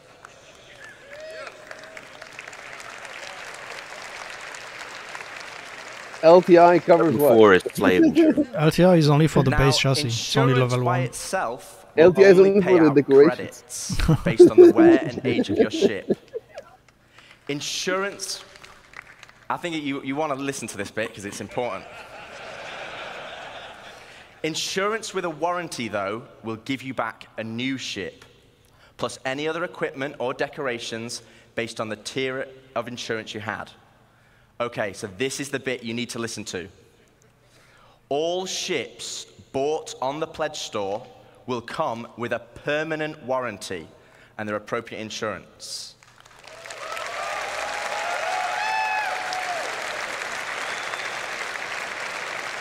Pay us to win. This means you will always get your ships back if they're attributed to your account. Other ships, on the other hand, will require a transferable warranty, and these are rare. You'll be able to earn transferable warranties in-game, such as by completing the main story, as an example, and apply them to any of the ships you own. But there will be a cooldown for transferring it between ships, so choose wisely. Now, what about claim timers? It's another fun topic. And getting your ship back without a claim. Well, we want claim timers to be proportional to the crafting timers. This means it's more beneficial for you to go back and get your original ship. For this, we're going to be introducing a shuttle ship, just like a courtesy car.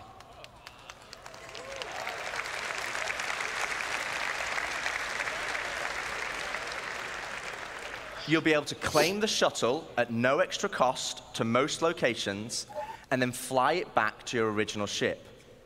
Once back in your ship, the shuttle will automatically It'll be like return Dark home. Souls, going back and get your soul.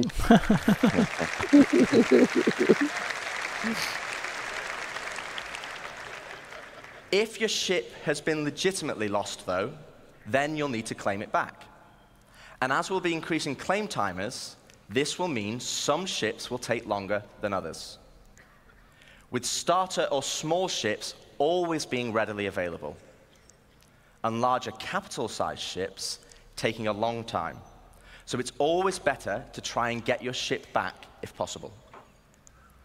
Okay, so we've talked about our 2 core progressions, but what does that mean to you as a player?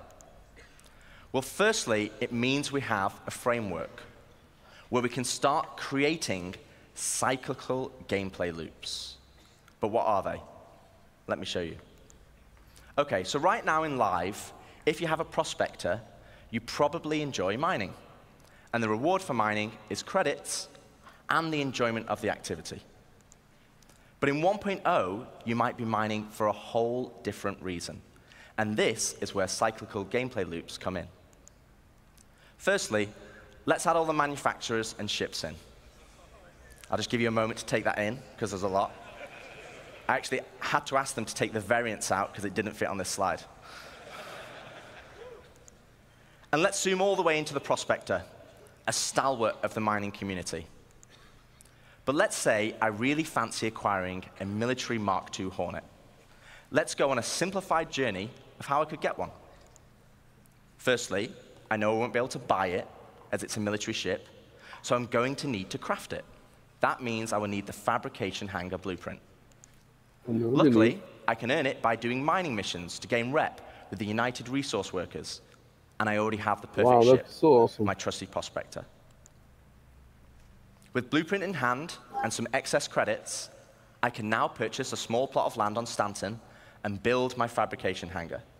Step 1, complete. Now I need to grab the Mark II Hornet blueprint. For this, I need mercenary rep, and more importantly, a combat ship. With that in mind, I will do a few more mining contracts to earn enough It's so more credits complicated than to purchase a Rust, Mustang so... from the dealership. Now I can start doing combat pilot missions for the Mercenary Guild, so I can unlock the Mark II Hornet blueprint. Okay, step 2 of our simplified loop is complete. I have the Mark II blueprint, but I need the resources to craft it. So I come full circle back to my prospector, but this time I'm mining for resources instead. As you can see, this closes the loop. No longer am I mining just because I like it, and there's nothing wrong with that. But now I am mining for a purpose and for multiple reasons. For credits, for reputation, for resources, for blueprints, and ultimately as a stepping stone to crafting my own ships to enjoy other professions. And this is just one of many loops. This is the core of Star Citizen 1.0. Amazing. Amazing. Amazing. Amazing.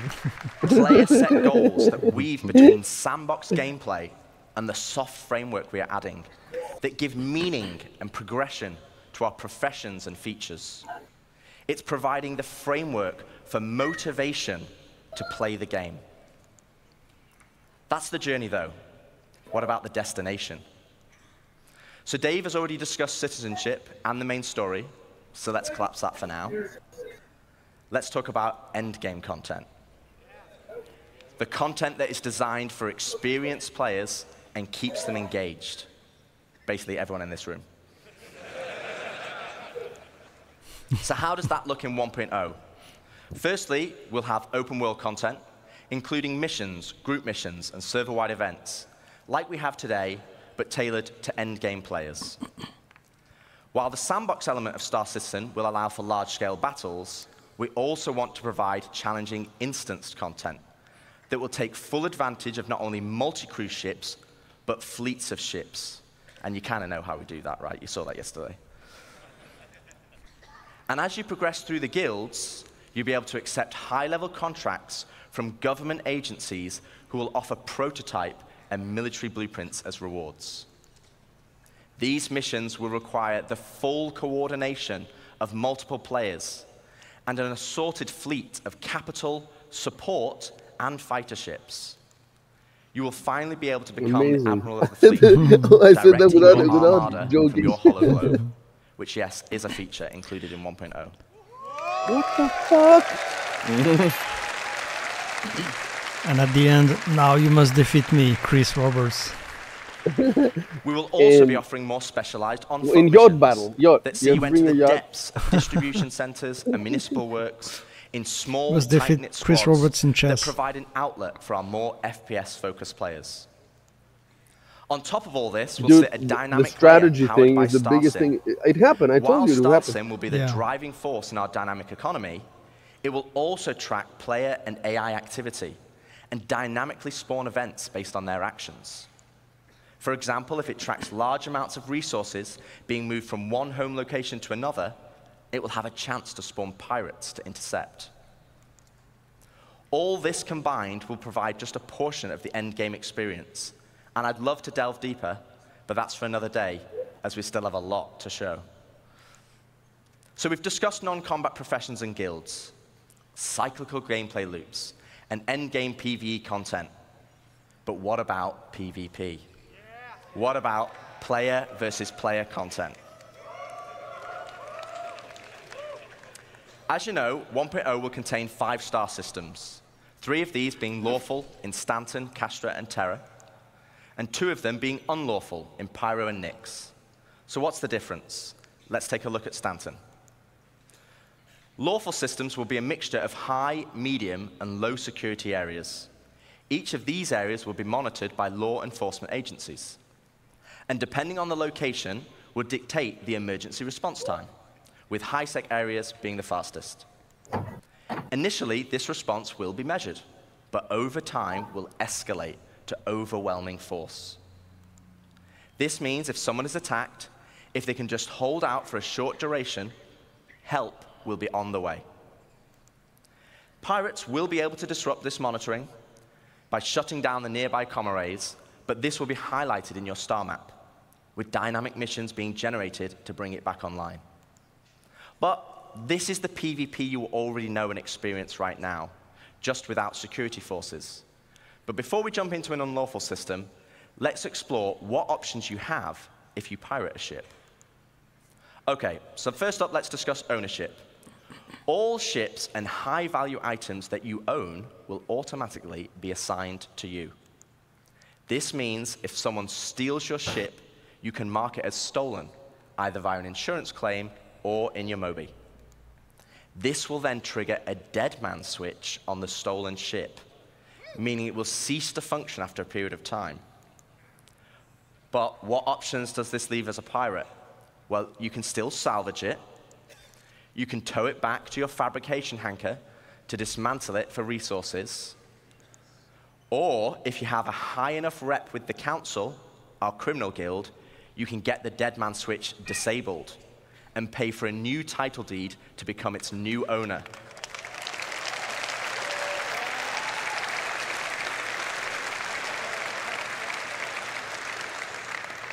Also, if you're in a lawful system, you'll need to find a transient jump tunnel, as all major locations and POIs will have custom security that will scan you on arrival.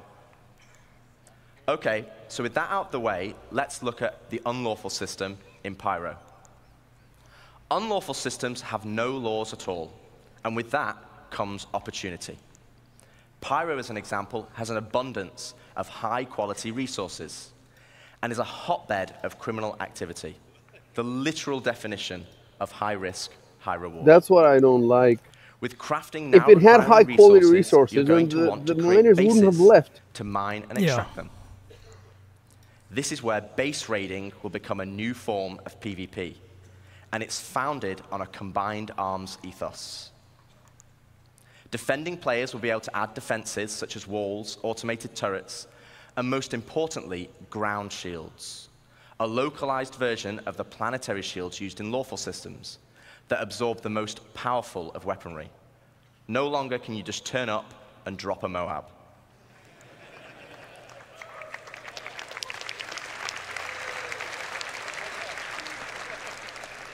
One huge difference, though, compared to planetary shields, is that these shields can be disabled.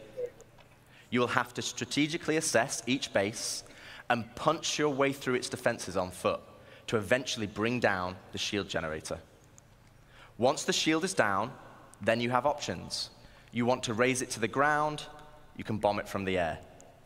If you want to extract all the resources, though, you'll need to infiltrate the base using explosive charges and hacking while fighting off the defenders. Now, both piracy and base raiding is founded on sandbox gameplay. And again, that's the essence of Star Citizen. But we want to add more. Something where you can log on and immediately find the action and fight for a purpose. So first up, let's go on a history lesson. In the early 2600s, there was a fledgling corporation called SEAL that had developed a new system-wide planetary shield technology, the same technology that will provide protection for your bases today. To prove this tech, they wanted to use Nyx and Pyro systems as a testbed. With the promise of high-quality resources, SEAL lured independent miners to man the shield network in exchange for shield protection for their settlements.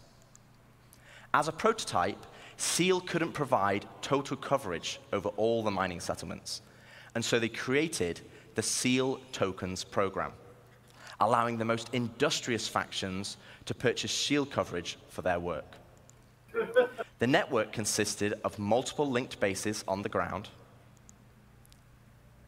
that then linked to several stations in orbit around each planet that then connected to the nearest relay in the shield network, which eventually linked back to the shield core, which oversaw system-wide distribution of the shield technology. Factions could then earn SEAL tokens for working on any part of the network.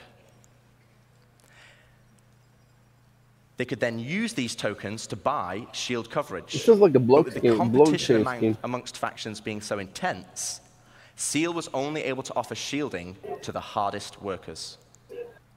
Unfortunately, due to outlaw interference, SEAL eventually pulled out of Pyro and Nyx and pushed for a more automated solution in more civilized systems. So fast forward to present day, without SEAL's backing, they had to pull out and leave it as it is. And welcome to station warfare.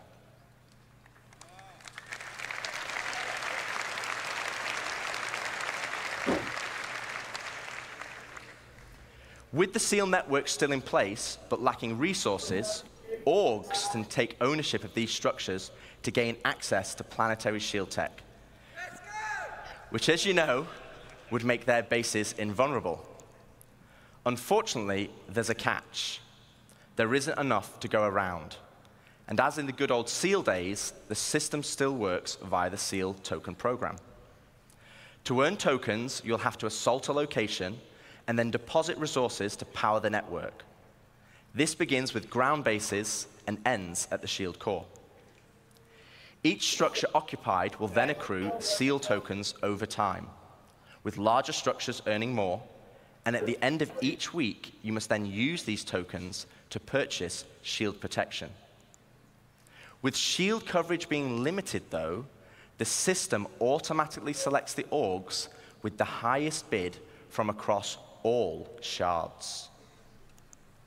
Meaning for that week only, a certain number of orgs will gain access to shield protection. So this is a chance for your org to become the de facto leader of a system. It means you'll be able to log on and immediately find the action and fight for your org. And finally, it's not just sandbox PvP or ganking. You are fighting for a purpose. So once you've won your bid, what then?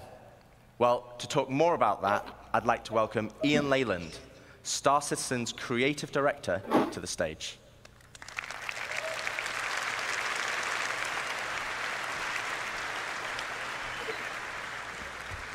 Good luck. Thank you.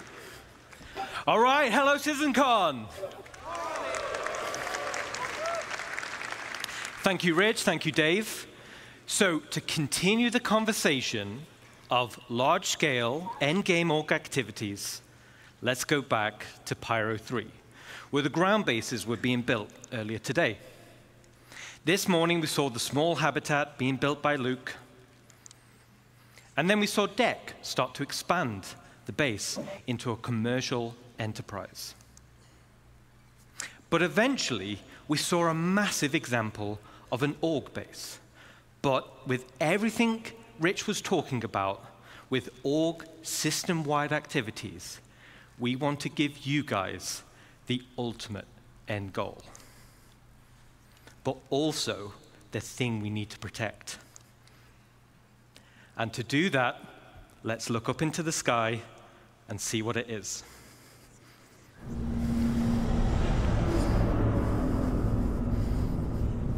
Space station.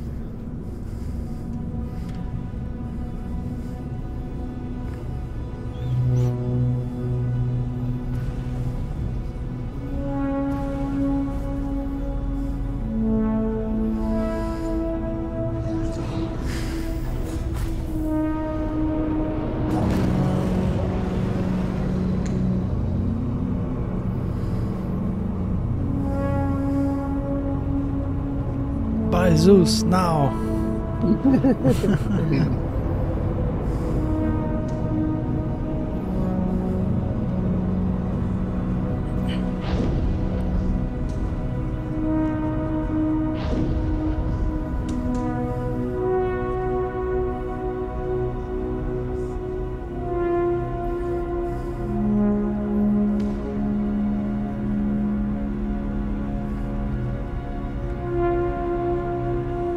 The Millennium Falcon.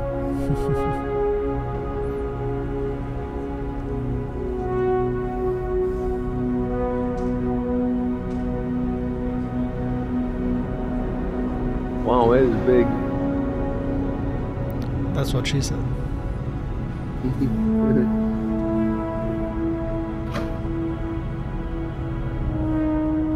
But it also moves.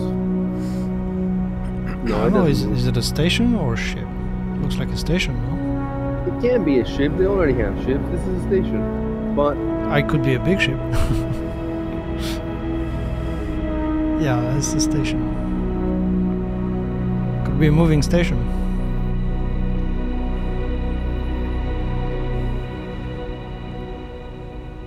it's okay. It's not super cool. Unless you're supposed to build on it. Yeah, what if it's modular and you build it? Let me introduce you to player space stations. Nice. Finally, you can build your home amongst the stars. This will be the starting point for your base of operations for system-wide org activities. But why is this an end goal? What if I wanted to build the ground? First of all, to construct your own space station, You want to build a space station on the ground? require vast quantities of resources Yeah. and materials. And also will be a large time investment. But how do we start? Well, it all starts with the supply bay. At the pledge store. And the supply bay can only be constructed by the pioneer.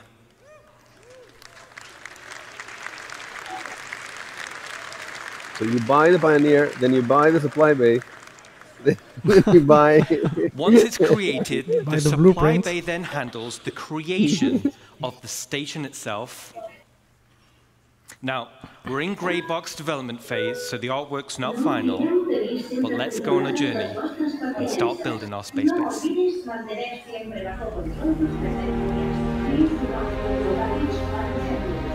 It would be cool if you could keep building the base until you have a Death Star. That would be cool.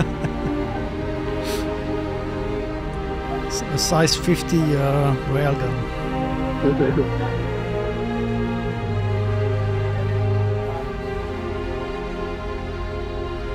It's crazy that they've already started building this. I don't know. It's unbelievable, really. Yeah. Yeah. And people say, "Oh, there's been no progress on the game in the past, 6 years." What the fuck are you talking about? Every streamer looks crazy right now.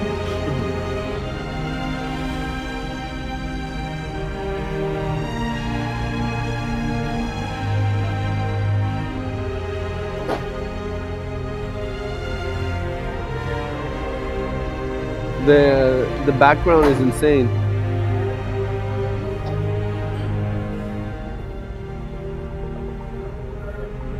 Honestly, I'd rather be on the ground. Well, no, you have a nice view from up there. Don't cross the streams. Don't cross the streams. What? You'd rather be on the ground? I mean, why not both? No. Yeah, you're right. You can have everything. I like a space elevator for my base, so I don't have to get on a ship. I can just wait for 10 minutes in the elevator.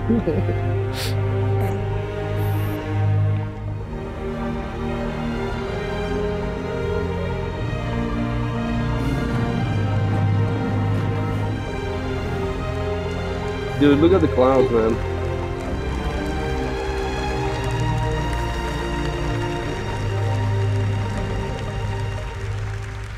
It looks better than real.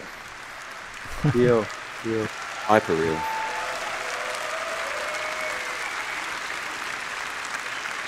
Awesome. Drones. So as you saw, the cargo grid of the supply bay consumes resources. And the required resources will be substantial and will need to be topped up over time. So this means orgs will be encouraged to have efficient logistic networks to feed the supply bay. And as Rich outlined with and all the time people can it's attack you? ideal if your org is well-rounded I guess so. in terms of roles. Even the starter player can contribute. The guy with the 6 javelins. The supply bay has automated construction zones, He's just gonna which be going are used around. to create the station. And unlike ground bases, many drones are used at once to create the base. Once the station is built, the supply bay then integrates into the station itself. So here we are. We've built Unless our they core sell this in the pledge store, station we're never module, gonna get it. And it's big. And out of the box, Oh, this is the core the module. station comes readily built with some core functionality. Let me talk you through it. Right on the top is the bridge, which is the command deck. This is where all further construction is going to be managed. From here, we can then monitor the status of the entire station. We have access to power and water management. Power and cooling is something you'll need to consider carefully. It also is an area to set permissions for who can enter particular areas, either divided by the ranks of the org itself or open to the public. And there'll be a radar station to track the activity outside the base. And the terminals to access logs of who has visited the station and see what they did. So let's jump back in game and take a stroll through our bridge.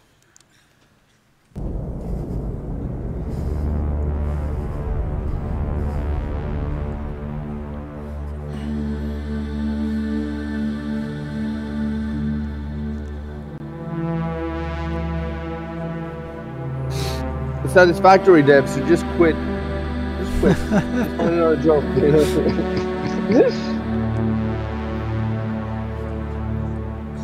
No, I mean their factory is very modular, so you can make a lot of stuff. They should just buy them. They should just put them in this game. So there's gonna be only one type of station. No, it's a scam. It's only gonna be one type of space station. What about the wallpaper? Can we buy like Rust? You can buy wallpaper in Rust now. Wallpaper? Wallpaper, yeah, like prints on the wall, you know, flowers and shit, I don't know. Imagine the entire space station with flowers. It's a garage.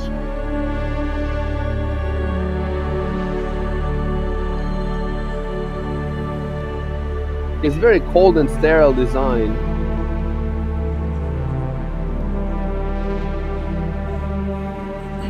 They'll probably update it, right? I mean, I don't know how you would make a space station like this more homely. What do you do? Throw rugs and put a fireplace? I don't know. Yeah, rugs on the walls, like the Russians. Super awesome. Do they really have on space? The back of the bridge they have leads what? to a centralized transit network. This spine physically connects the entire station and will provide access to the various decks. Each level in the station will have a centralized lobby area, and this is your station. You'll be able to use the decorator mode, so you'll have plenty of space to theme it however you want. And speaking of having plenty of space, this space station will have a one-to-one interior. So this is the org base that you were talking about. No magic elevators. I guess. Yeah. But if it was an ArcCorp, a building, then it will be protected at all times. You don't have to worry about... So you can circumnavigate around the entire perimeter, and it's wonderful. Okay, let's jump back in.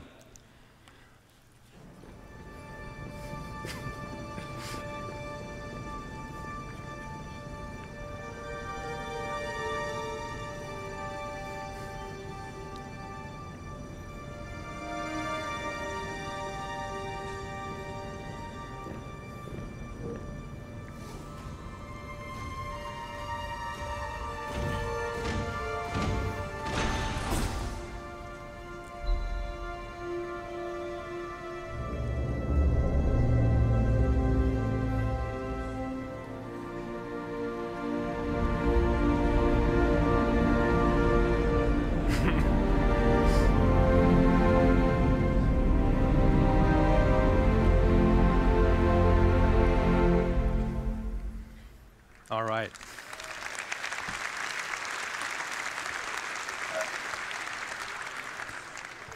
As you can see, right at the bottom of the central transit system leads to the lower areas.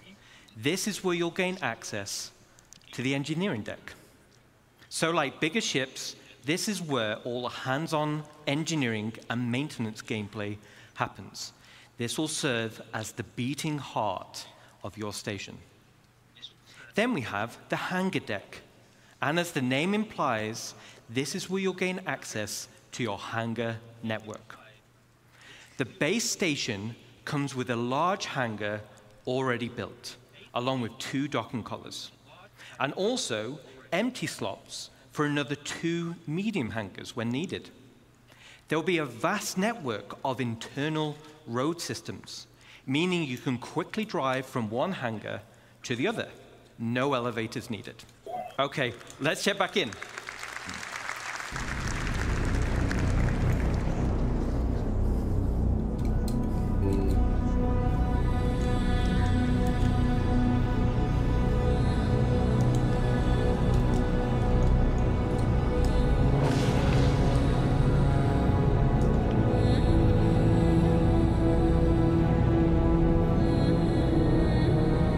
Can someone check how much this ship is? Yeah, so the normal one, wait. Yeah, the max is like 200, well, in euros I see it at 280. And the TAC, the assault one or whatever, the military one, it's like 360 or so. So the TAC doesn't have building drones? I don't think so. I need to check.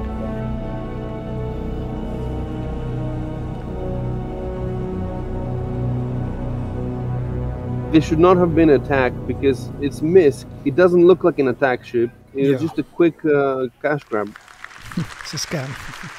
It's a scam. Attack is a scam. All right.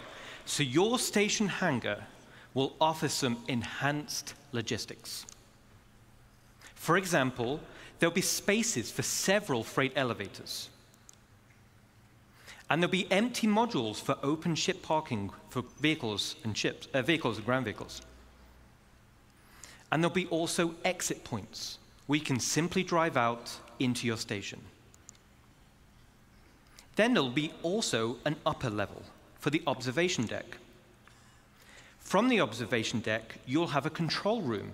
And from here, you'll have master control over the freight elevators and the vehicle elevators. This means that even before someone has landed, their new cargo can be up into the hangar and ready to be loaded up. Now, everything we've spoken about so far is what comes with your station. Let's talk about what you can do to expand it. As I mentioned before, the station comes with a predetermined interior network of corridors and roads. And in this network, you'll find an array of bulkhead connectors. Bulkhead connectors will come in tiers 1 to 3, which drives the size of room you're able to build. In the interior build mode, this is where you start to expand the interior of your station. The rooms will require resource and time to construct, and once built, you can rename each room, which will be reflected in the station's minimap. The interior of your station will have ample areas for you to expand. You can build generic empty rooms, and you can fill with items to your heart's content.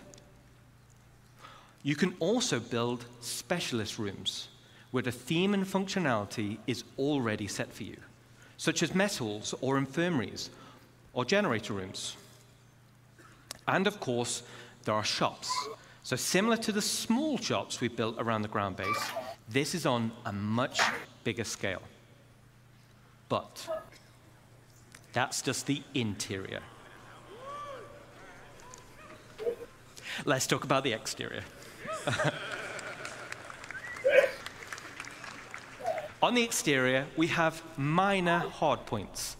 These are attachment points located on the upper and lower surfaces of the station.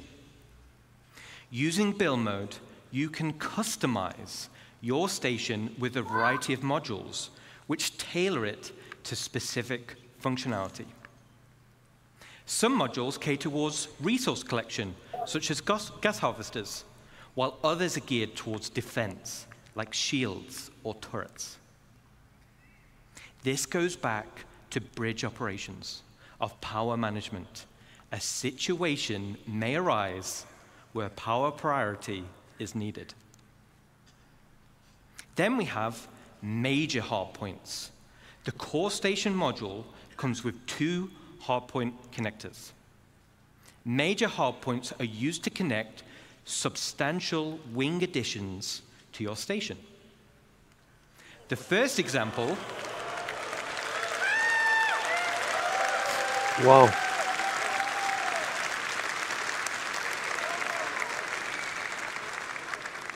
Awesome.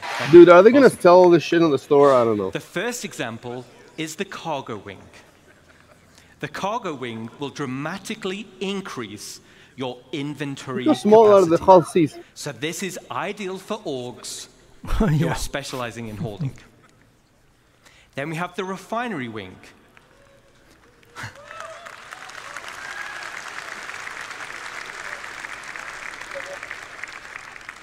So you'll be able to refine resources on a vast scale. As it's in space, it's much more convenient than traveling to a ground base. Now, a player could buy resources from your cargo wing and then refine It's more complex than R-Type. in the refinery wing. And finally, we have the hangar wing. Gonna play with my arcade So, stick. all right.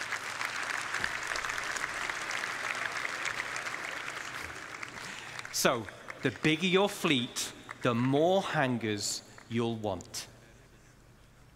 There'll be a variety of hangar sizes as well as docking collars to help organize your fleet's deployment. All major hardpoint wings are connected via struts, and like the rest of the station, the struts are also internally traversable.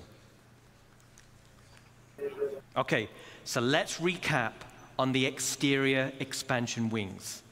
Minor hardpoints give us options on how to collect resources or provide automated defenses for your base. Major hardpoints gives us options on how you can specialize your base. Let's jump back in game.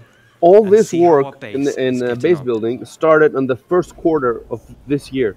So they did all this, I don't know, in like 8 months or something. So next year it'll be done.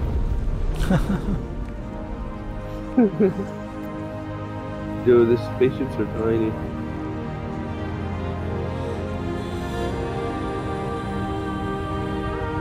Do you think when we grow up we'll get one of these?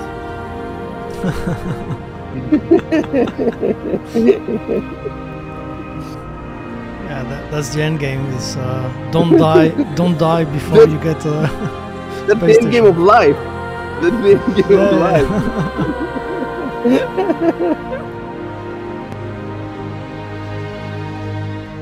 First, you have to make it until that stuff is in the game, and then you have to have enough money to buy it on the pledge store. Happiest day of your life. Better than just on being born, getting married. It's almost good enough so that you won't need tits.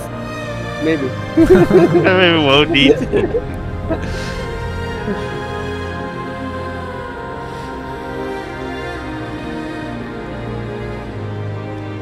It'd be cool if there were different manufacturers and you had different kinds of space stations. Oh, yeah. But I think it won't be that difficult for them after they make the first one to make different ones.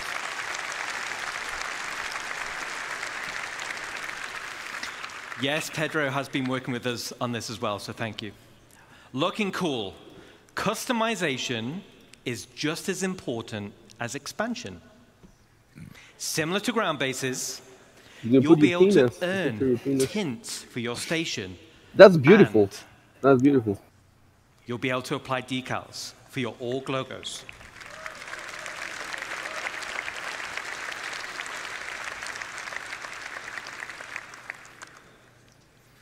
Outside of minor and major hardpoints, your station will come with 2 unique base expansion points. One on the top side behind the bridge, and one on the underside. The top side will be for the crow's nest. Now, all the other modules built so far have very specific functionality, but I'll admit, this is for the org members out there who want the ultimate in personal space.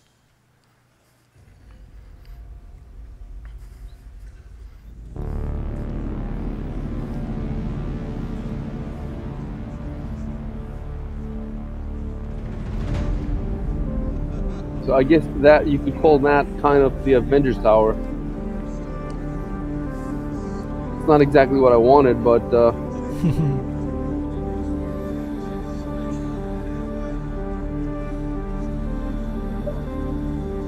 I thought what you would do with this is you could be able to stack plates, so you could have like multiple, but apparently not. Maybe from the bottom. Yes, it looks like the Avengers Tower, kind of.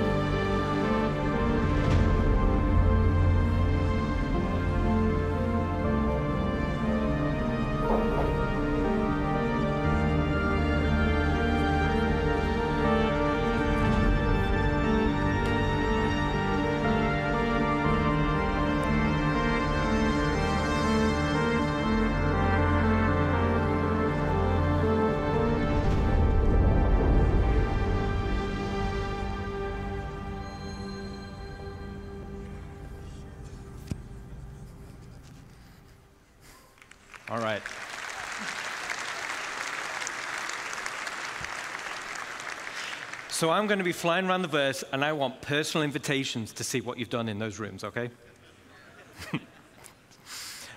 Super cool. I can't wait to see what you do with it. Now let's talk about the underside. This is going to be for the flight deck, which also comes with an additional 3 major hardpoints. The flight deck is perfect for your rapid reaction forces. It's ideal for fighters, but big enough to fit most ships. It's the perfect home for your station's defensive air wing. And just like the hangars, there'll be an observation deck which can override freight elevators, making rearming quicker and easier during operations. So an org with a tight flight deck crew can be substantially more efficient than others. Now, this one's my favorite. Let's take a look.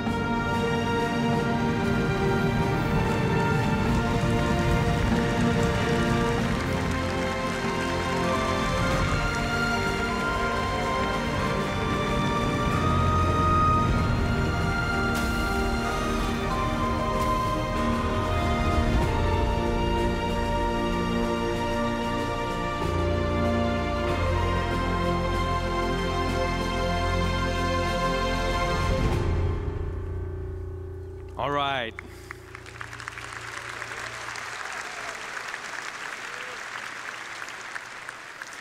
There's a few little Easter eggs in that video. But why do you need a flight deck for your rapid defenses force? Well, if you've built your super awesome station in a super lawless system, now you're the potential targets for others. Everyone will have their eyes on your resources and wonder what gear you've got in your inventories. And let's say we didn't win the station warfare bid that Rich mentioned. Let's take a look at the inevitable.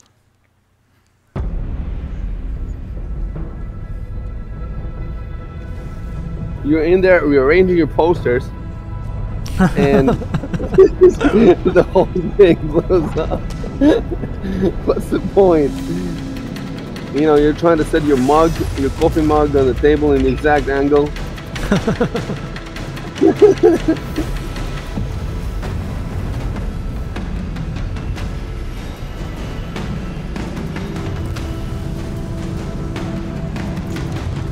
I think the cinematic before this one referenced the Kickstarter video. I think it's what he was talking about with the Easter eggs. I just thought about it. I'll watch it again after this.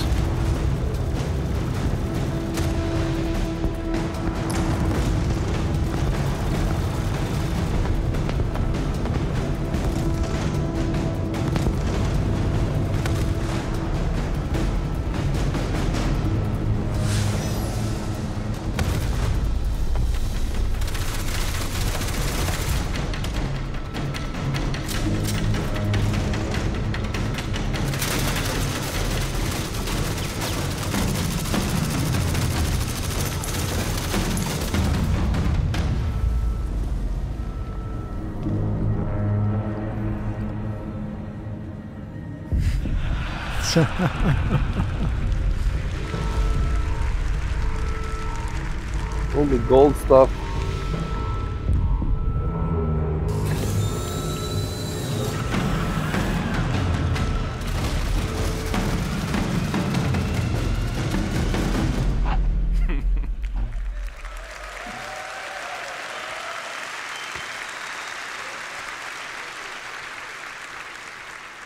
Okay, This is all so bullshit. not only So far is in the your future, station bullshit. staging area for offensive campaigns. Just got to believe one day it will be real.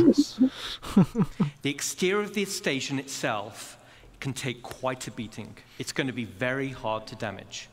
So the goal of attackers instead will be to punch a hole through the defenses and get inside. The optimal way to do this will be to infiltrate through the flight deck or EVA hatches and work your way up. Once inside, yes, once inside and you've cleared out a hangar, you may also want to consider airlifting in a tank or two to clear some corridors. Raiders will have to hack freight elevators or bulkheads in order to gain access. And of course, bring enough ships with them to start hauling out the loot. Gaining control of the bridge will allow access to storage, which would otherwise be unhackable.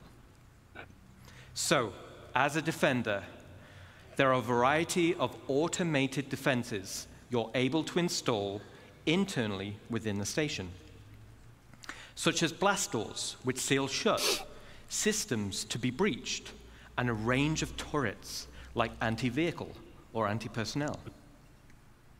These will all help slow down the attack and give time for your reinforcements to show up.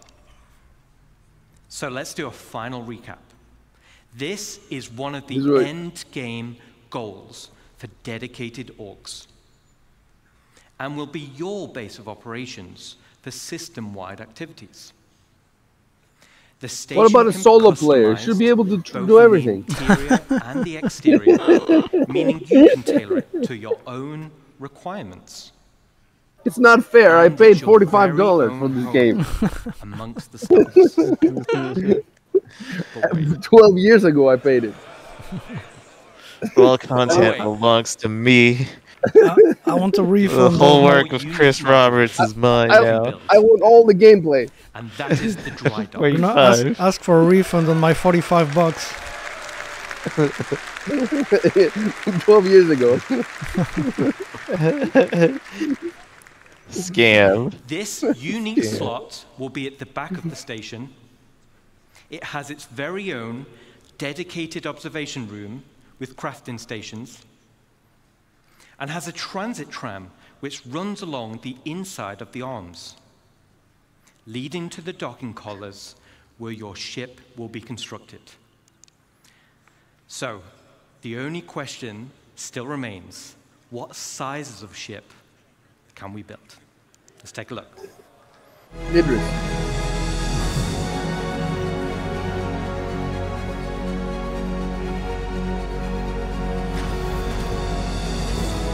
You can build Idrises. Javelin? Retribution. Javelin, probably Javelin. Bengal. Bengal.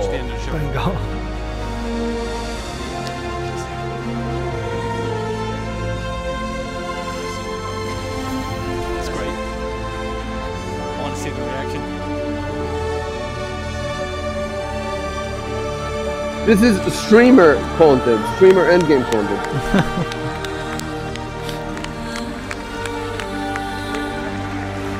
What is that?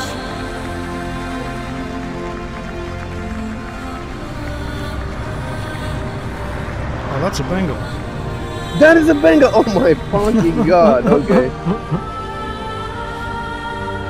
You can't even buy that for money. No.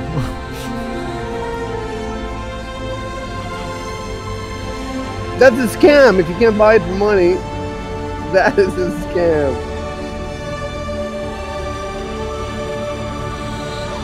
That's ridiculous. Maybe you will be able to. $10,000. I have to say, it would be kind of cool if you couldn't buy it with money. Yeah. But look, if you can buy it with money, then you probably can buy the station too with money. It's not an ugly station. It's cool. The station's cool. Oh! Cool. Very good. Dude! Okay. It looks like PA now. It looks like... Yeah. So that means each dry dock can build a different Bengal. Okay. Okay. This is all bullshit. It's never gonna happen, is it? So now we're talking. Multiple stations linking and dry docks to craft your I think very that dry own dock will be capital used more ships. for maintenance The than for ultimate end goal for any org. Okay, so let's take a step back. At the beginning of this presentation, I mentioned we had 3 types of players and 1 universe. And hopefully you can see we have purposeful gameplay catering to each type of player. But that wasn't the only goal. The players with friends and the players without friends. We have the whales, the artists, we have the whales, the artists. And this is where you come in. The community. $45 player. We have the free players who are there for the whales to kill. Unique crafting blueprints. A non-combat player mining for high-quality resources. You have the win to pay players with your friends. Or a PvP player fighting for your org in station warfare to protect your base. Each one the of players you who will give us a lot of money, the players who give us a little money. You need the blueprints to craft. You need the resources to make them. And you need the equipment and protection to be safe. This is what Star Citizen is. It's a universe that caters to all players. Now I could probably go on for another 10 hours deep diving into each system. It's a giant money printer. Yeah, I need to ask for my $30 back. I paid 12 years ago. But I do need to ask for it back. He needs future ISCs and SC lives and CitizenCons. Not even 45. To be fair, it's probably worth 100 right now. Game we are making. Probably, yeah. With inflation. To come with us on this journey. Yeah, but with his rare items, you probably make a couple $100 or something. I don't know how much. Yeah. And can we welcome Chris Probably Roberts? make something. No. No. 1 second. Jared. Okay. So Chris is not ready yet. So we're gonna. There's about 20,000 people watching now, like 30,000 on Twitch, 5 on the ground, and there's also YouTube. Is warranty and So maybe insurance. 25, 30,000 That's what you're people. gonna get. Have it on my thing on. Welcome, Chris Roberts. We're ahead of schedule. Yeah. Oh, it's going 1:30. I don't know. You don't need this, right? Well, then they're going to scroll it. Well, thanks.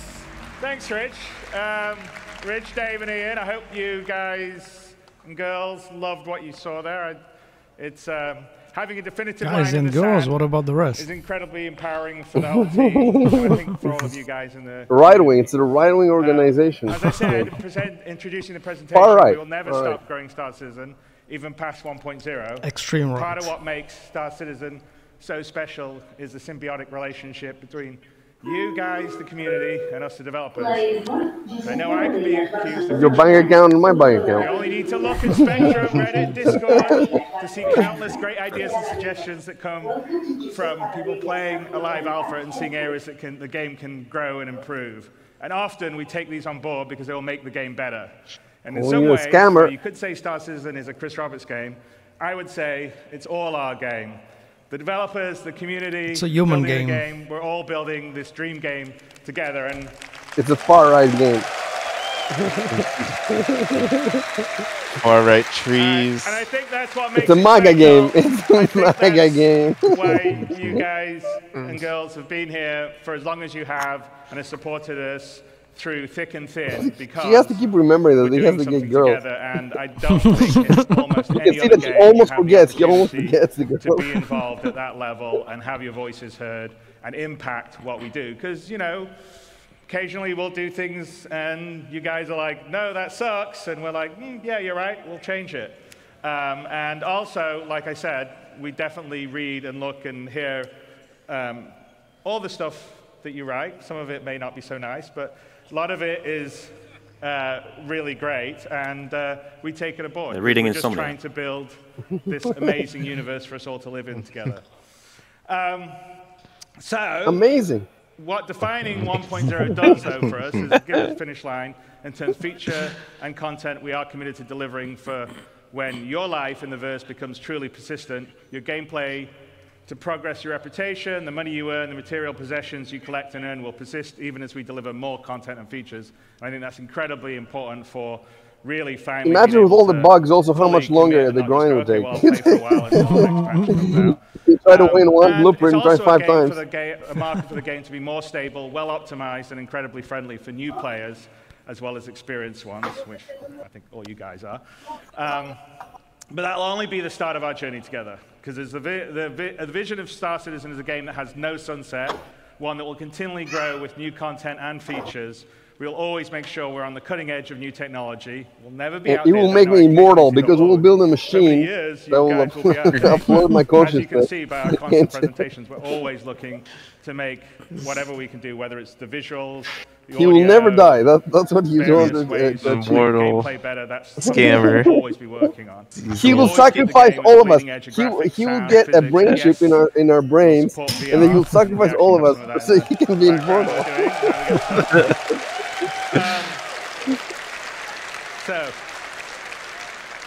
So I hope you've enjoyed this. Maybe that's what I will do. Make him in the Battlegrounds version.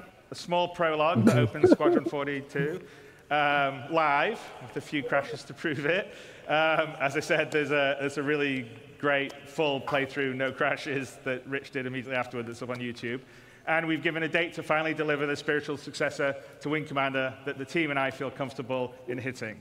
We've defined what Star Citizen 1.0 will be and shown features such as base building and monster hunting that will be delivering the next 12 to 18 months. 4.0 and server meshing and pyro is coming at the end of this year. We're already in Evocati. We're going to deliver... actually, some people have been streaming some stuff. And in coming weeks, we'll continually stabilize and improve the experience as it moves into PTU and then goes to live. With this, we will have delivered the majority of what we showed last year at CitizenCon, with the remaining features coming early next year. And there are over 1,000 people committed, 1,000 people at CAG committed to bringing you all this and more. We love what we do, and we're inspired by your passion and support. We know that we are truly lucky to have such a strong community that shares the passion and dreams we do.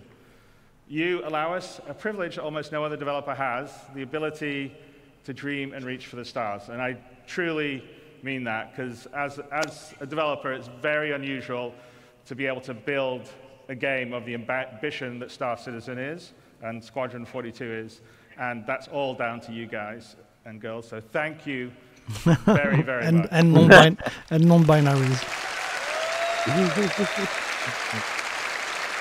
And Wolfkin. Two-spirit, whatever it is, two spirits. And furries. And then over this past year, an incredibly passionate group of people have worked behind the scenes to bring this weekend's event to life. And I want to take a moment to thank Leah and Ed, Tyler, Jared, Kat, and so many others have poured their hearts into making this weekend special for all of you. And a huge thanks goes out to our presenters and teams supporting them, whether they're here with us today or watching from one of our other studios around the world. In the words of Admiral Bishop, I'm proud to stand with our teams and everyone that put this show together. And all of the CAG staff working on the show floor, your hard work ensures everything runs smooth and keeps the energy alive throughout the event. And finally, a heartfelt thanks to the community members who volunteered their time to run this year's show. None of this would be possible without their dedication and support. I thank all of you very, very much.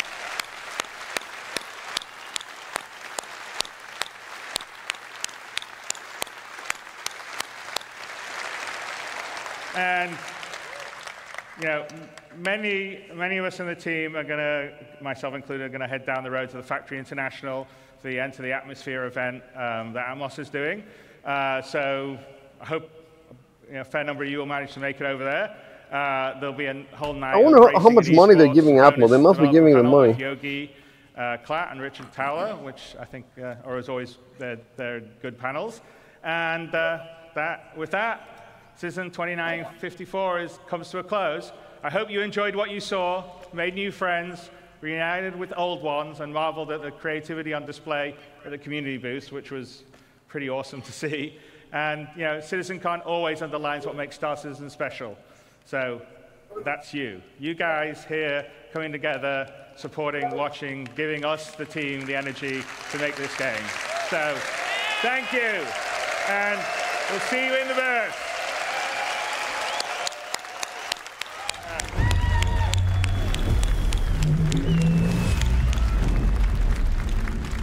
Meanwhile, in the verse, 30K.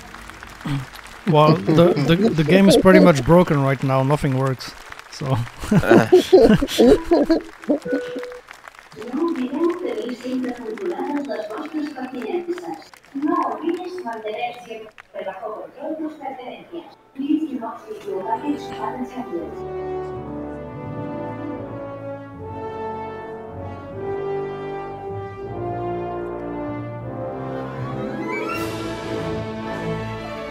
All right, I'm out of here, guys. Got you later. Yep. See you later. Later. Later. Bye. Bye. Goodbye, everyone. Later. Later, guys. Later. Oh, is the stream still on? It just ended. No, I mean, can you tell me? Yeah, because there's still music playing, so I wanted to let it end. Ah, gotcha. Okay. Cool. What am I doing? Alright, well, I'm gonna drop. Talk to you later. Yep. Later. Later.